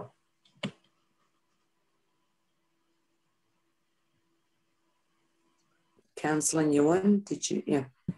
Yeah. So is this 4-bin program just for residential houses? How about rubbish in commercial areas? Yeah, it's a good question. Thanks, Councillor Nguyen. Look, at this stage, Brimbank and most other councils don't provide curbside services to the commercial sector. And look, one of the reasons for that is, and it's a bit similar to Councillor David's question before, obviously the residential sector, we've pretty much got a clear base. Each household's quite similar. You do have obviously larger and smaller families, and you've got units and houses, but generally speaking, it's a fairly similar market. So you can provide what we call a universal service that majority of people will be comfortable with. In the commercial and industrial area, where you've got businesses that have a whole range of different waste and resource recovery needs, it's very hard to provide a service for those that's kind of a universal service. So often we've said, look, rather than council charging businesses for a service that they might not need, or they need a greater service, that we're better off letting those businesses actually go to the private market and actually procure those services themselves. So look, that's got some issues with it, because it generally means that the market's behind where councils have been in terms of resource recovery. So often they'll provide a landfill bin only. They won't provide necessarily whether it's cardboard recycling or bottles and cans, because it's probably economical in a sense just to put it all in the one bin and send it to landfill. That will certainly change over time with the increase in landfill costs. And I think there will be a number of businesses that will certainly look to service the small business market for their resource recovery needs. But it's something that council hasn't done to date, and most councils don't do, just because it's such a variety of different businesses that you would need to service. For example, you might have a milk bar that has basically very small waste output versus a restaurant that has a high organic output. And so therefore you've got to really kind of balance what is the service that council can really assist with. And to date, that's not something that councils have entered into. Is that something that the state government will probably regulate in the future then? Yeah. I think so. I mean, I think from the government's perspective, they're really trying to signal to the marketplace, that by increasing the cost of landfill through artificially inflating landfill with the landfill levy, that it'll make it much more economic for businesses, even small traders, to look at how they can divert their own waste. And that's the case now. There are a lot of businesses that do some really good things around diverting their waste. We're actually doing a bit of a pilot with a number of our business associations that looking at, is there an option to look at a collaborative sort of approach for resource recovery, and particularly in some of our major activity centres. But at this stage, we wouldn't be looking to provide a universal service for the business sector, because it's just too varied for us to be able to provide that universal service. Cool, thank you. Any more questions, councillors? No? Okay, we can go on to the next one. My computer is off, sorry. Right, can you just... Madam Mayor, I think Helen will zoom out for this component. So as she has got a conflict in relation to items. Bye, Helen. Bye, everyone. Good night. Sleep well. All those things.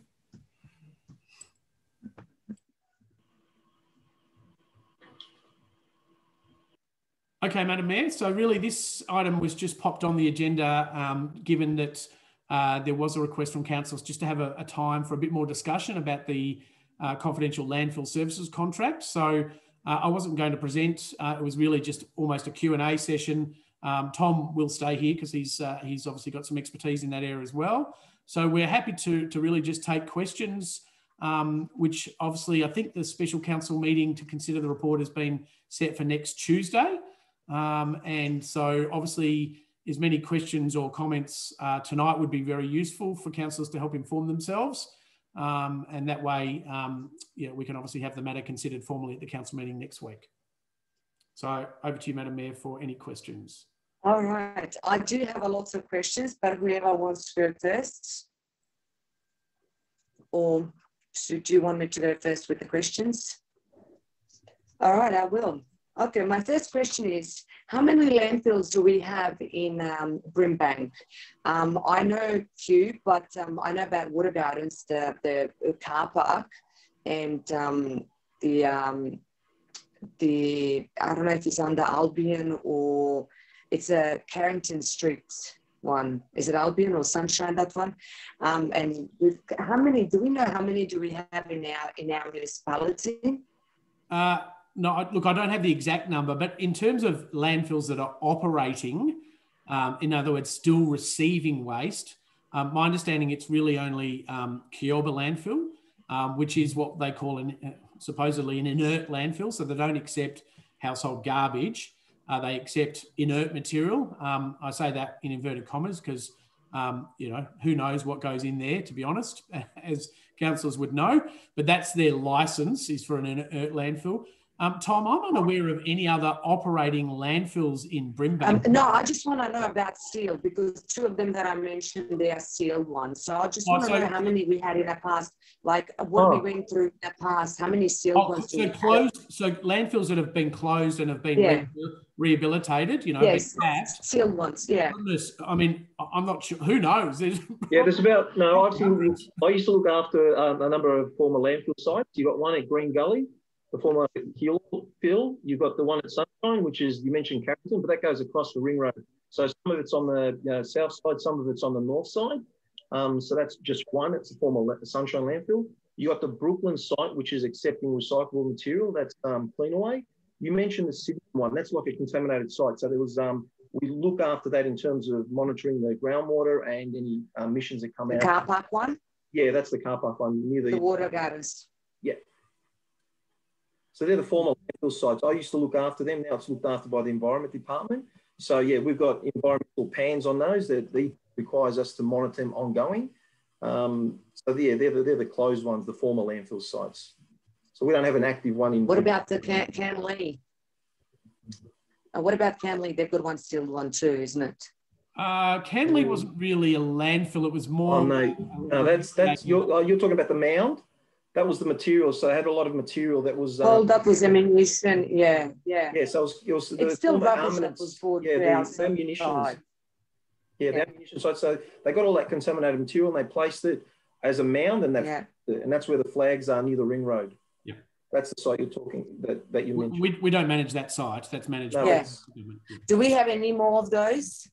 No, the ones I mentioned, they're the sites that we have. That are... No, I just want to know because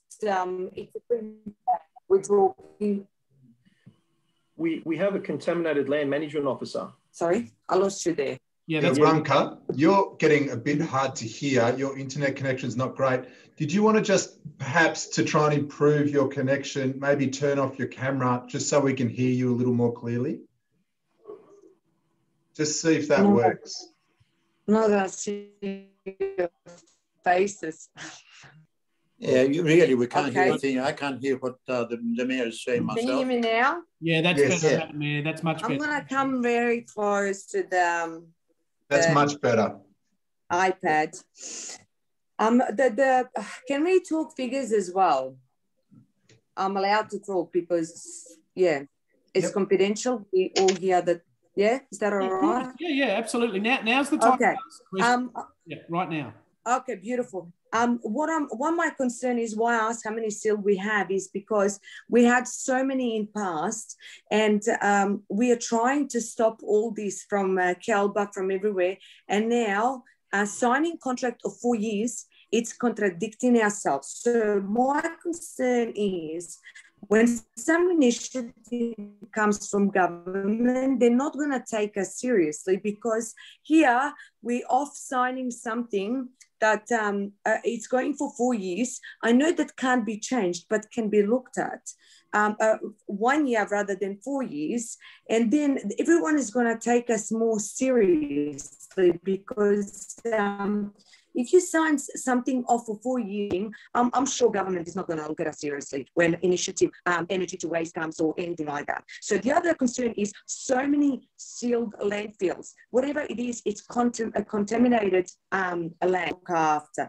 The other concern is we were trying to say, stop the soil, stop this, but yet we're signing off this. So again, we're contradicting ourselves.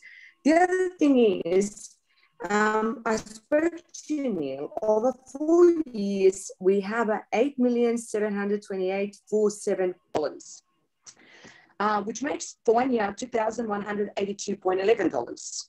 So that's for 4 year contract. We're gonna pay $549,263, which if we sign for 1 year, single year, will end up costing us, which I counted, correct me if I'm wrong, $137,031, which I counted will be 15.9%.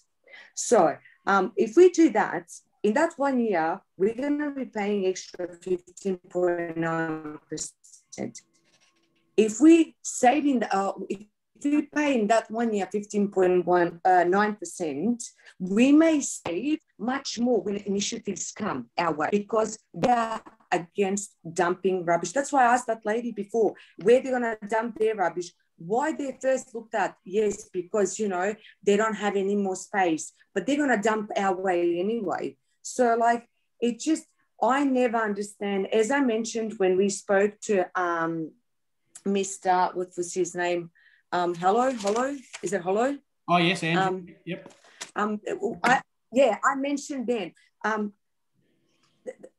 you know, I said every life matters, which is not just Black life, which just comparing to Turak or some areas that never have this issue and us. Our people suffer from asthma, from smell. Why other people don't suffer? Because they don't have the landfills. They don't have that issue. So my concern with all this is, when will we put stop to it? When do we do something as a council? I know it's a hard work, especially for you guys, redoing all this contract, doing all this work all over again. I totally understand that. But again, we have to think of our municipality very hard as well. And I'm here, I'm not trying to be hard on any of us here. I'm just trying to open my eyes first of all. Okay, what we have in front of us. And that's why I was a little bit concerned, because we had this contract just put in front of us in a short period of time. My concern is why all those big contracts come elected, why we don't have a time to think about it. It's just like, I feel it's just dropped in front of us and it's like, oh my God, what do we do with this? Yep. It is a big contract, it is a lot of money, and I do have a big concern. Okay, thanks, Madam Mayor. You are dropping in and out a little bit, but I'll try and provide a response. And look, ultimately, yes, it's not ideal timing in terms of having to consider this contract right early in the term of council. But unfortunately, the nature of when the current contracts end is that it does conclude on the 31st of March this year. And so while our preference would have been to obviously brief you, towards the end of last year, unfortunately, we only got the final information and the final evaluation reports from the Metro Group late sort of last year, which has obviously then precluded the ability for us to have those discussions earlier. Notwithstanding that, I completely understand all the things that you've said, and they're all very valid points around the concerns around landfilling into the future. What this contract essentially is seeking is the ability for us to continue to be able to provide our current garbage service to the residents and have a facility where we can take that waste into the next 4 years, in terms of the contract term. The contract does provide options to either guarantee the waste for the next 4 years, which was the officer recommendation. It does have an option to only guarantee it for a year by year for the next 4 years, or it in fact has an option not to guarantee any waste at all. And essentially what that means is there's different rates that the contract enables, which means that if you are not guaranteeing the waste, you will pay a higher rate. If, from my perspective, 100% that I said, if we do have a 1 year, 1 by 1 year guarantee, it's 15.9% a year. But we do still have an option if something better comes our way. And so, for example, if we talk about the presentation that we just had from Tom, where we're looking at potentially rolling out, the 4-bin system, which will dramatically divert the amount of waste we have to send to landfill. Even if council had resolved the 4-year guaranteed landfill rate, we would still only be delivering to the landfill the amount of waste that we need to deliver. It wouldn't actually be guaranteeing the waste that we're delivering in the first year or two. It would be the amount of waste, albeit a less amount, because we would divert other waste to an organics processing facility and to a glass recycling facility. The reality is we will need landfill in the next 4 years, definitely, and I think even longer. We heard from Jill about the timelines to develop an advanced waste processing facility is well beyond that 4-year period. So really, council does have the option, absolutely, Madam Mayor, to only go year by year, and we pay a little bit more for not committing the full 4 year, and that's certainly an option available to council. Alternatively, you can go for a 4-year commitment knowing that we'll only be delivering the waste on that guarantee of the waste that we have in what's left in the garbage bin. If we divert waste within the next couple of years to some other facility, you obviously won't be paying for that waste component. Does that make sense? Yeah, to me it does make sense. Yes, so you've got that option available. Yeah. Other councillors with questions? Councillor Lancashire had his hand up. You're on mute, Councillor Lancashire. Mute. The blessed mute. Yes. Thanks. Look, I just to clarify the two options of 4-year or a year by year for the 4 years. Just to get it clear, what's the difference in cost for let's say if we annual cost if we go the 4-year or the annual cost if we do it year by year? What's the difference? Yeah, so the difference... I didn't pick it up before, sorry. Yeah, so the difference is essentially about $500,000. So as the Mayor said, it's about $130,000 per annum to essentially have that ability for us to have flexibility about sending our waste somewhere else. And to be honest, if I thought there would be an alternative waste processing facility in the next 4 years available to Brimbank Council, I would recommend doing the year by year because we would want to keep our options open. The reality is, I don't think, and you know, the industry experts are telling me that there won't be an alternative to landfill for us to use in the next 4 years. And that's why the officer recommendation recommended guaranteeing for 4 years. Now, look, who knows? Something could happen and something could miraculously be developed within that shorter 4-year period. I doubt it, but it could. And so that's why I think council does have the option only to go year by year. But that will come at an impost of about $500,000 over that 4-year term, or $130,000 per annum, as the Mayor mentioned. Councillor Papalia. Thank you. So Ranka mentioned before that the Southeast is putting their waste in the West. However, in the presentation, Jill mentioned that the Southeast have their own waste facility that they use. But the reason that the attention is there is because it will be full soon and potential that it will need to divert to the West or the North or wherever else in Melbourne. But I just wanted to confirm currently that waste is not going to our landfills. And this discussion is only about Brimbank and our waste, which is the only councils, like, does the whole of Melbourne go to us or does it? She said their waste goes occasionally to us. That's what that was her words. Their waste occasionally goes to our side. Yeah. So maybe I'll just provide some details on that. Sorry. I'll just provide some details and respond to that if I can. So essentially what happens is there is the Suez landfill in Hampton Park, as Jill mentioned, which has about, I think she said about 5 years worth of capacity left before it's completely full. So Suez certainly do take a lot of the waste from the Southeast.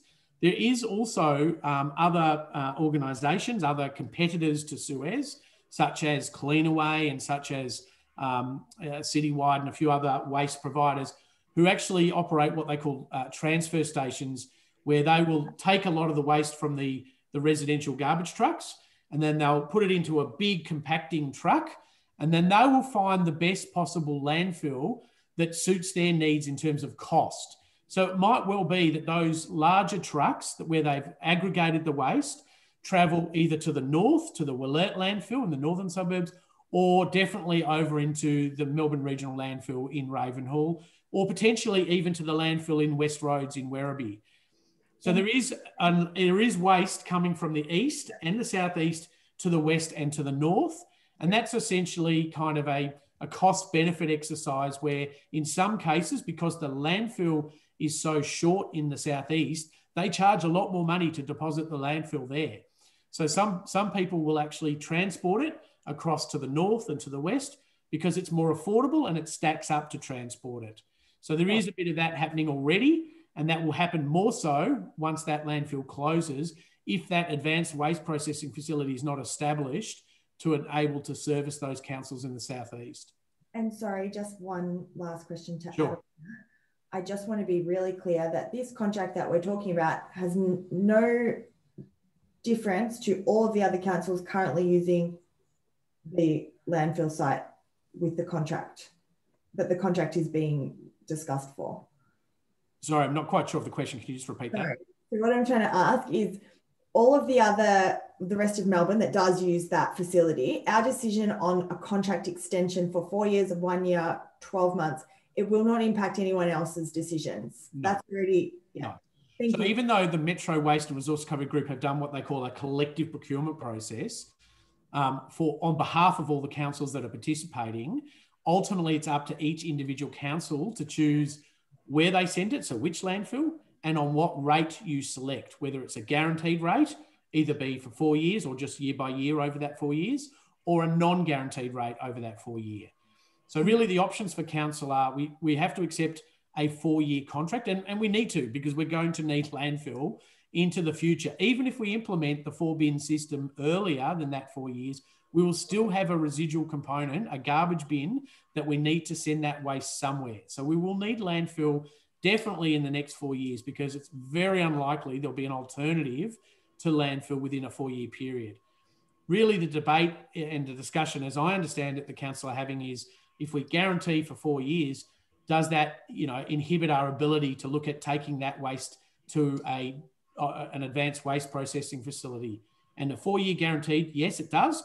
But the reality is there won't be probably one available anyway. So that's really the considerations councillors have to make. Councillor Tarkos.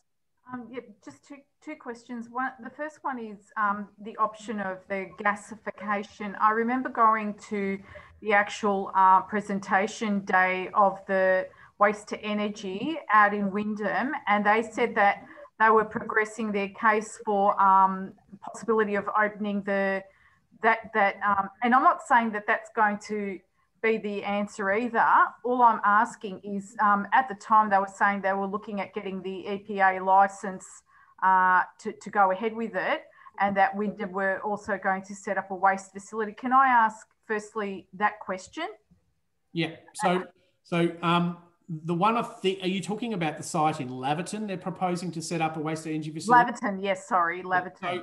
So the Laverton site, which is the gentleman that actually emailed all of the councillors on that Saturday before the council meeting, a chap called Craig Ayres, who I think was essentially trying to suggest that council's going to be, having fires and, doing the wrong thing if we lock into a 4-year guaranteed process. It was totally inappropriate for him to do so, because his company is part of the tender process for landfill. So he essentially was canvassing councillors totally inappropriately. The assessment that we made, and it's all in the confidential attachment to the council report, so have a good look through that. But essentially the assessment that the Metro Waste Group made and council officers made is that facility hasn't even actually got the necessary regulatory permits enabling it to proceed, and it hasn't even started construction. So I think you would have heard Jill say that, look, at a minimum, you're talking 3 years really for construction of these facilities. And we would also have to go through a procurement process to enable council to actually use that facility. We can't suddenly just decide to send our waste to that facility without going through a procurement process. And from my perspective, waste to energy is certainly a viable option in terms of advanced waste processing, but it's not the only option. And it does have its own complications. I mean, essentially what you're doing is incinerating waste to create energy. So it means you're actually not being able to reuse some of that material that you could otherwise potentially treat for beneficial use. It also does have a component of material that comes out the end, called the ash, after you burn the material, that has to also be landfilled. So at the end of the day, there'll always still be some need for landfill, and there will be opportunities for us to look at these technologies into the future. But our assessment as officers is there won't be a facility available within the next 4 years that will enable us to be able to take our landfill component to it. But I understand that councillors might want to have an option to be able to do that within the 4 years. And that's why the 1 year component is available, but it does come at a cost impost, as we've already spoken about. Okay. The second part of my question is the landfill levy that we pay is going to double. And that landfill levy, can I just explain to the new councillors, we've been paying it for decades, and it's millions of dollars that goes to the government, where the government has said that it, and the EPA governor, and it goes into the sustainability fund, and that money is meant to come back to communities in the form of recycling, industries, all kinds of projects, of which Brimbank has seen nothing, absolutely nothing.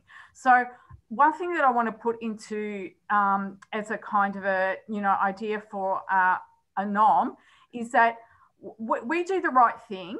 We end up being the carriers of Victoria's waste, and we get no value out of the landfill levy that we're paying, that's going to double, in the next 2 or 3 years. So I think I have a sense that our community is looking to us, and I'm really angry that we have to lock ourselves into a 4-year contract, because this state government has done nothing innovative with waste, and is now expecting us to say, well, you've got to look at sustainability, you've got to look at all these things. We've got nowhere else, no other options to put our waste except to landfill it, which affects us in the end, because we're the ones that have got the big landfills still next to us and operating. And that's what makes me upset. And I think the perception out in the community is, oh, thanks, councillors, for locking us into it. You're saying, climate emergency, reduce emissions. We're doing all the right thing, providing the government with all this tax and levy, and not 1 cent of it is coming back to us in innovative. So I think we need to hit the government up for options, because we can't, as a council, create industries that recycle glass and plastics. That is the role of the government, and that is the role of the minister, who should be putting that money from the landfill levy, the millions of dollars that is sitting in consolidated revenue, back into our community and setting up industries that can recycle glass, recycle plastics. That should all be coming back to us. Yeah, look, Councillor Tarkas, your comments are absolutely spot on. I mean, the landfill levy has been put in place essentially to try and encourage alternatives to landfill, to make it more cost competitive for advanced waste processing facilities. And that certainly will be the case in a couple of years' time. But the issue, I suppose, at hand is that all councils, not just Brimbank, all councils unfortunately have to landfill their waste in the next, probably 4 years is my estimate at minimum. The South East will potentially have an option beyond that. And really what council needs to decide in relation to this contract is we don't have to lock in for a 4-year guaranteed. But if you choose the year-by-year process, it does come at a bit of a cost impact. That's up to council to determine. From my perspective, and the reason that officers recommended the 4-year guaranteed was because I personally didn't want the Brimbank ratepayers to have to be disadvantaged in a sense, because they're probably not going to have an option other than landfill in that period anyway. So it is one of those issues. Look, I'm aware off the record that a lot of the councils will be guaranteeing their waste for 4 years. Some of them have done it behind closed doors in the decision making. Haven't done it in open and transparent way that Brimbank chooses to do our contracts. And so that's obviously something that will come out to play in sort of over time as questions get asked of other councils. But, I'm aware of a number of other councils in the West that will be guaranteeing, some have already made the decision and some are about to make the decision, will probably guarantee it for the 4-year period, because I think they have recognised they might as well get the benefit in the reduced price, given there won't be an alternative. Notwithstanding everything I've said there, I understand that Brimbank has got a political issue in terms of the former contaminated landfill sites we're managing. We've had the Kielba fire going for over 12 months, which has been incredibly impactful on the areas of Kielba, and wider than that. We've got a whole range of other issues of landfill, as we all know, in terms of the former Sunshine landfill. So I understand why council's considering, the option of whether it is a year-by-year proposal. I suppose the end of the day, you have to weigh up whether we're prepared to pay that impost for the higher rate, to have some flexibility that in only my assessment as officer, it's all I can do. I can give you my frank and fearless advice, is that I think it'll be unlikely there'll be an alternative in the next 4 years to landfill. But ultimately, it's up to the councillors or the council to decide what's best for Brimbank. Madam Mayor, have we still got you? Councillor Bork had her hand up. Oh, sorry, Councillor. Yes. Thank you, Maria. Just a bit of a segue from what Councillor Takos was saying. Jill mentioned the 65 million composting facility in Dandenong, and I was really tempted to ask her, how did they manage to get that? I mean, I don't know whether it is appropriate to bring it up. Oh, yeah, no, that's fine, Councillor Borg. That's a good question. Look, it was probably something she could have, because that's fairly new and only just been implemented in the last 12 months. We've been fortunate in Brimbank that we've got access to a composting facility up in the north, which is at the Bullis site. And Councillor Lancashire, I think, as he said before, has visited that site. That's where currently our green waste is processed. Yeah. So obviously we've already got a facility in the northwest. So in a funny sort of a way, the northwest was probably ahead of the game compared to the southeast in terms of organics processing. So we've had that contract in place for a number of years. It was a joint procurement process that we went through with a number of councils. There's about, Tom, you'd know better than me, but I think 10 or so councils from the northwest region that access that for their green waste. And that facility is able to take FOGO, as we call it, food or organics and green organics waste. So once part of the process for us transitioning to the 4-bin system, and in particular the FOGO bin, our waste would very likely will go to that site, because we are contracted there for, another 10 years or so for our green waste. But it was always developed on the basis that they could take food waste as well when we were ready to implement that service. Thanks for that, Neil. Thank you. And I think it was 40 million a couple of years ago. So a bit cheaper 4 or 5 years ago. Councillor Nguyen, you have your hand up. Yeah. I guess I'd just like to explore some options with you and see what you think about it. So if we went with option A, which is to lock ourselves with a 4-year contract, can we still go ahead with pursuing a processing facility? Sorry, I'm not sure of the question, Councillor Nguyen. Can you explain that one again? So if we go with option A, which is to lock ourselves in a 4-year contract, in the interim, can we still go ahead with pursuing a processing facility? So after the 4 years, there will be alternative landfill waste? Yeah, look, I mean, that's exactly what Jill was explaining, that the current focus of Metro Waste is on the southeast because of she used the word burning platform, which actually made me laugh a little bit, because we've probably got a bit of a burning platform out at Kielba. But anyway, that's a separate issue. But, from my perspective, yes, there's nothing to stop the process of going down the path of a procurement process for advanced waste processing.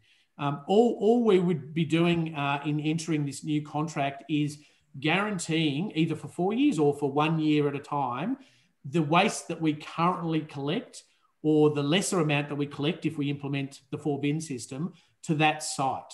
That's all we're doing. So we're, rather than suggesting, so some councils might say, oh, look, we don't want to guarantee our waste to MRL because, you know what, we might take some of it to the landfill in Wollert up in the north. We might take some down to West Roads in Werribee. We might take some to MRL. They might like to keep their options available. I'm not sure why they do that, but there would be an option to do that. Our officer recommendation on MRL is purely based around, one, it is the most economical outcome given its landfill gate prices that they've tendered.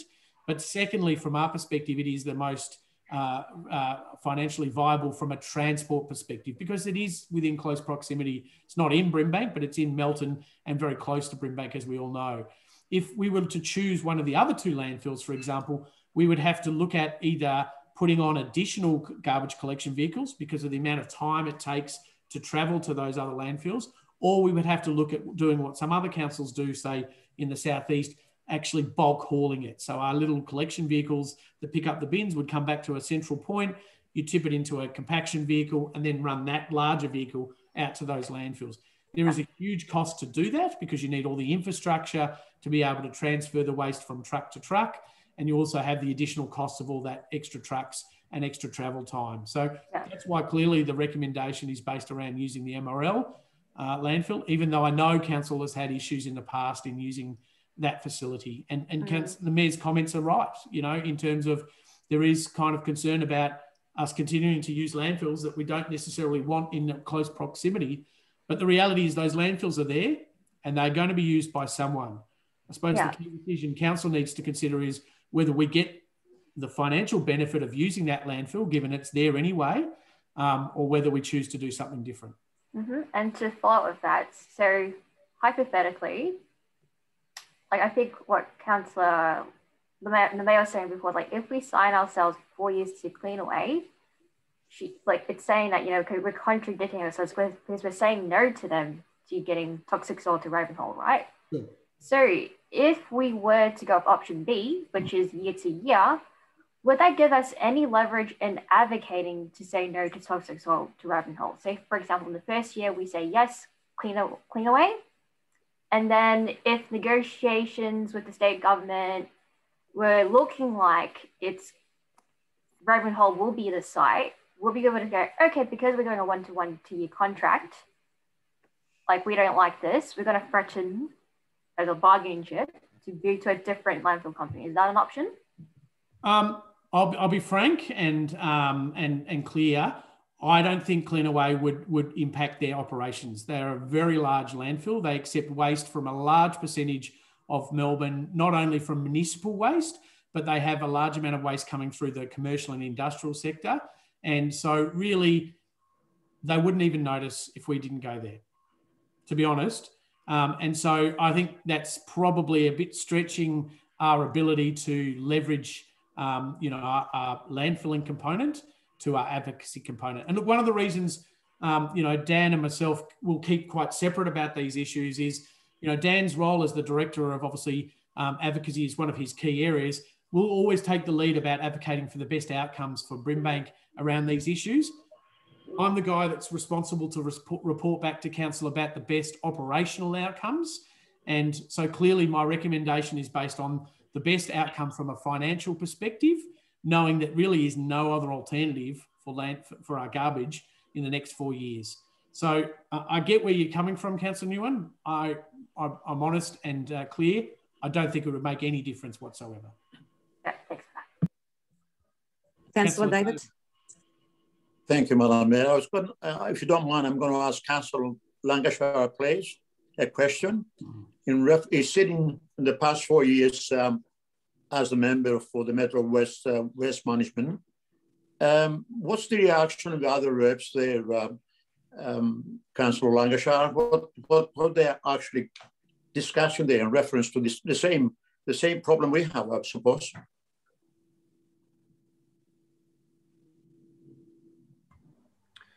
Yeah, look, having been on Metro Waste for 4 years, I would clearly say that the best result that I could see going forward is two things. The FOGO plant is excellent. The $400 million recycling plant is excellent. And for environmental reasons, I'm not that fond of pumping into the atmosphere vast amounts of CO2 from burning waste. Look, waste to energy has some appealing points, but the best results are those two in what I've seen: the $400 million plant and the FOGO. Now, looking at that, I guess the frustration we have is that this contract's become entwined with a whole lot of other issues that we're suffering. And I guess I would take it up that very much a case of it may be necessary to separate the two and to push this into Dan's area of advocacy, and that we go, I'd much rather see a budget, a substantial budget to advocate for FOGO, advocate for the $400 million plant, and advocate that they start to get to work on the northwest, just as they have in the southeast, but get going on that as quick as possible, and that we become a leader in pushing for those innovations for the northwest. So that's, look, having we can start work on that, and perhaps communicate with the rest of the northwest municipalities. But that'll take some time. It will take time, but I think these are worthwhile things to work towards, and it is an advocacy issue, and maybe we need to separate the two. Okay, thank you.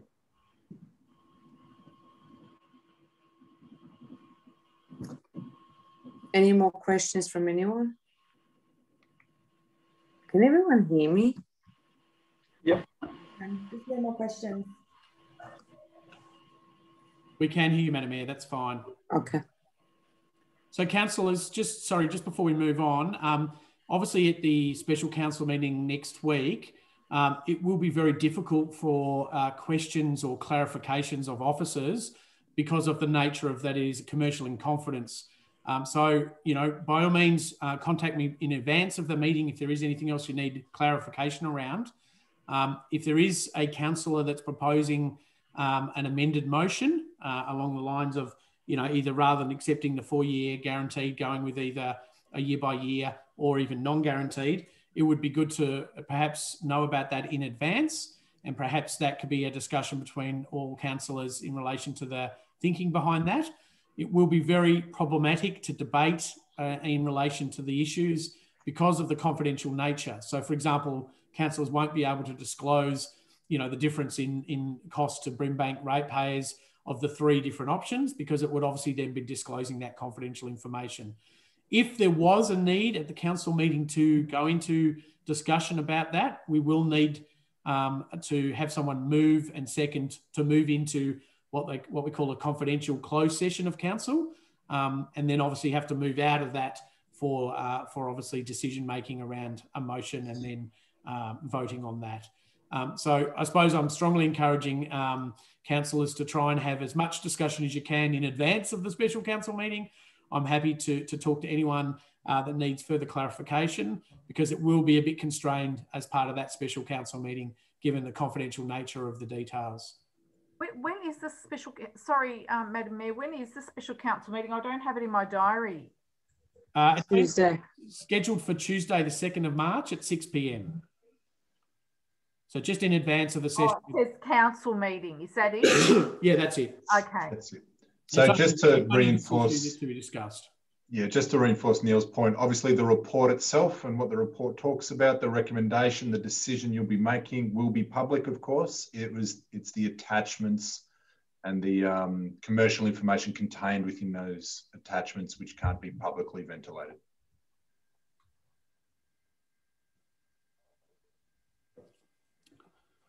All right, sounds like we're done on that item, I think, Madam Mayor.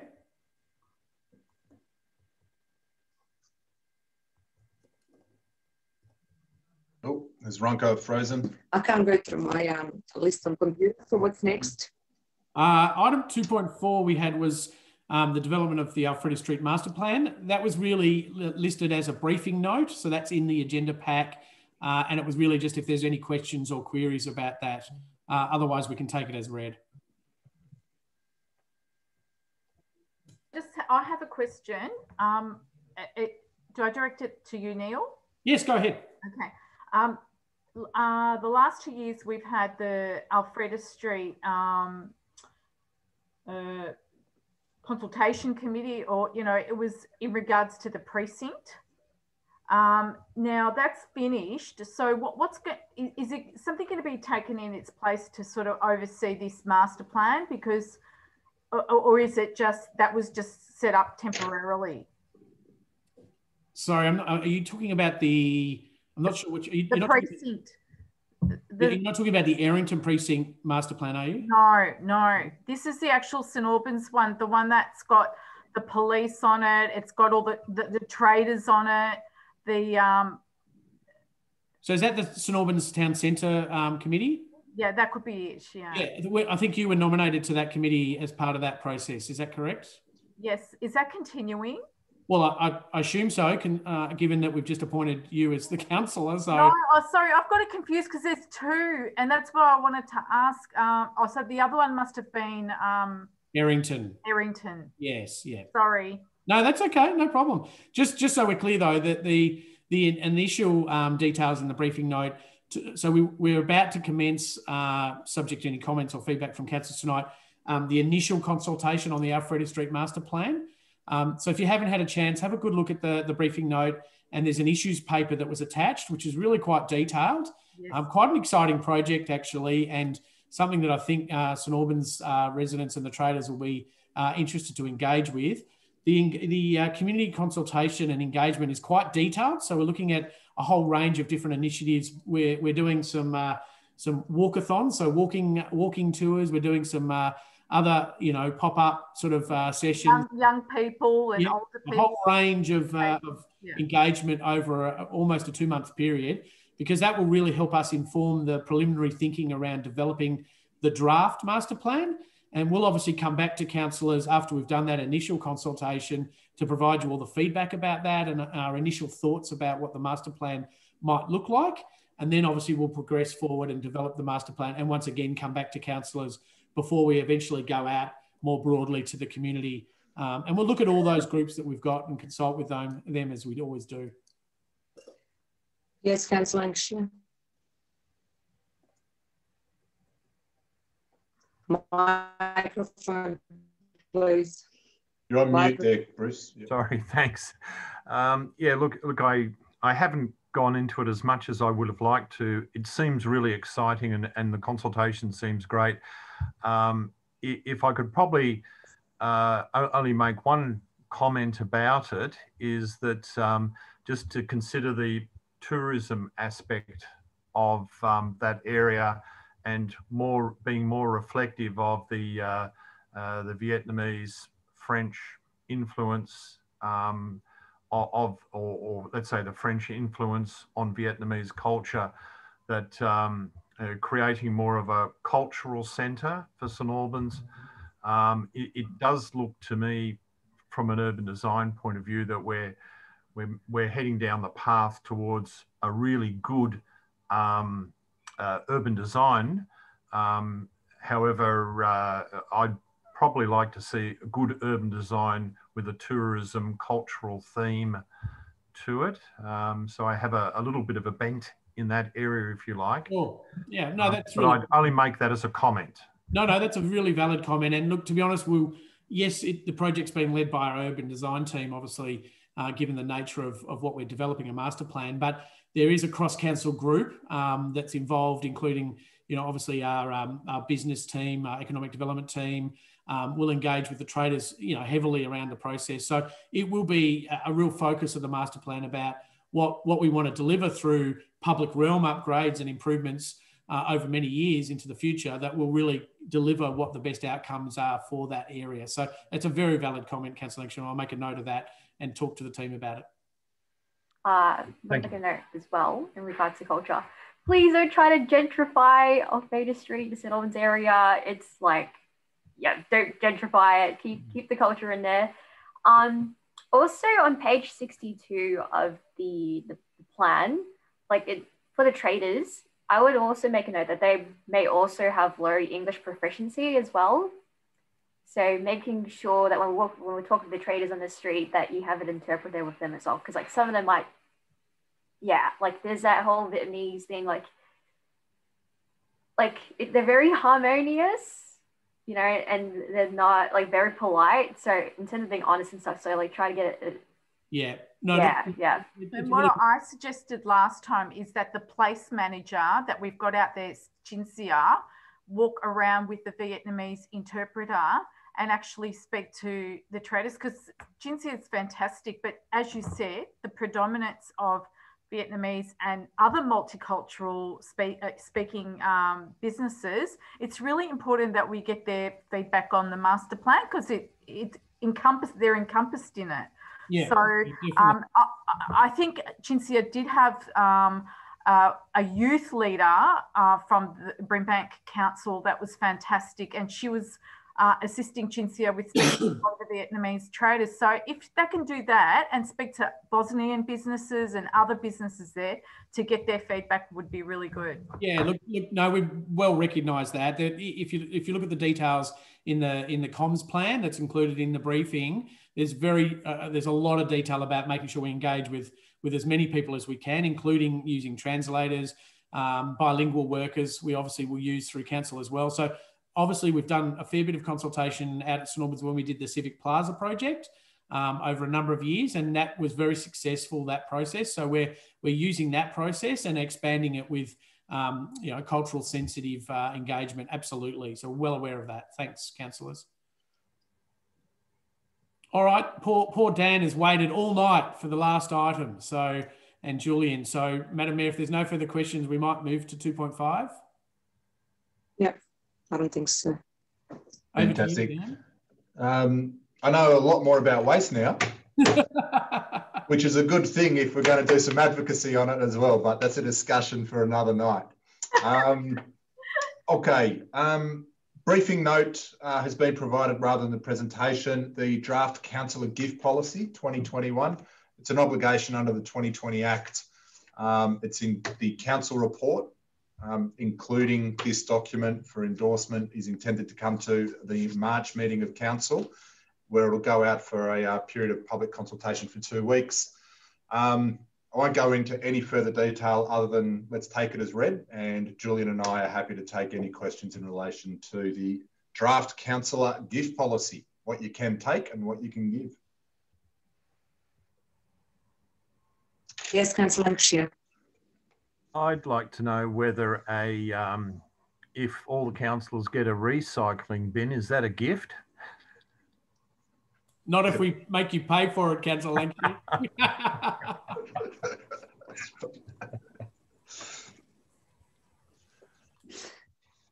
That's fine.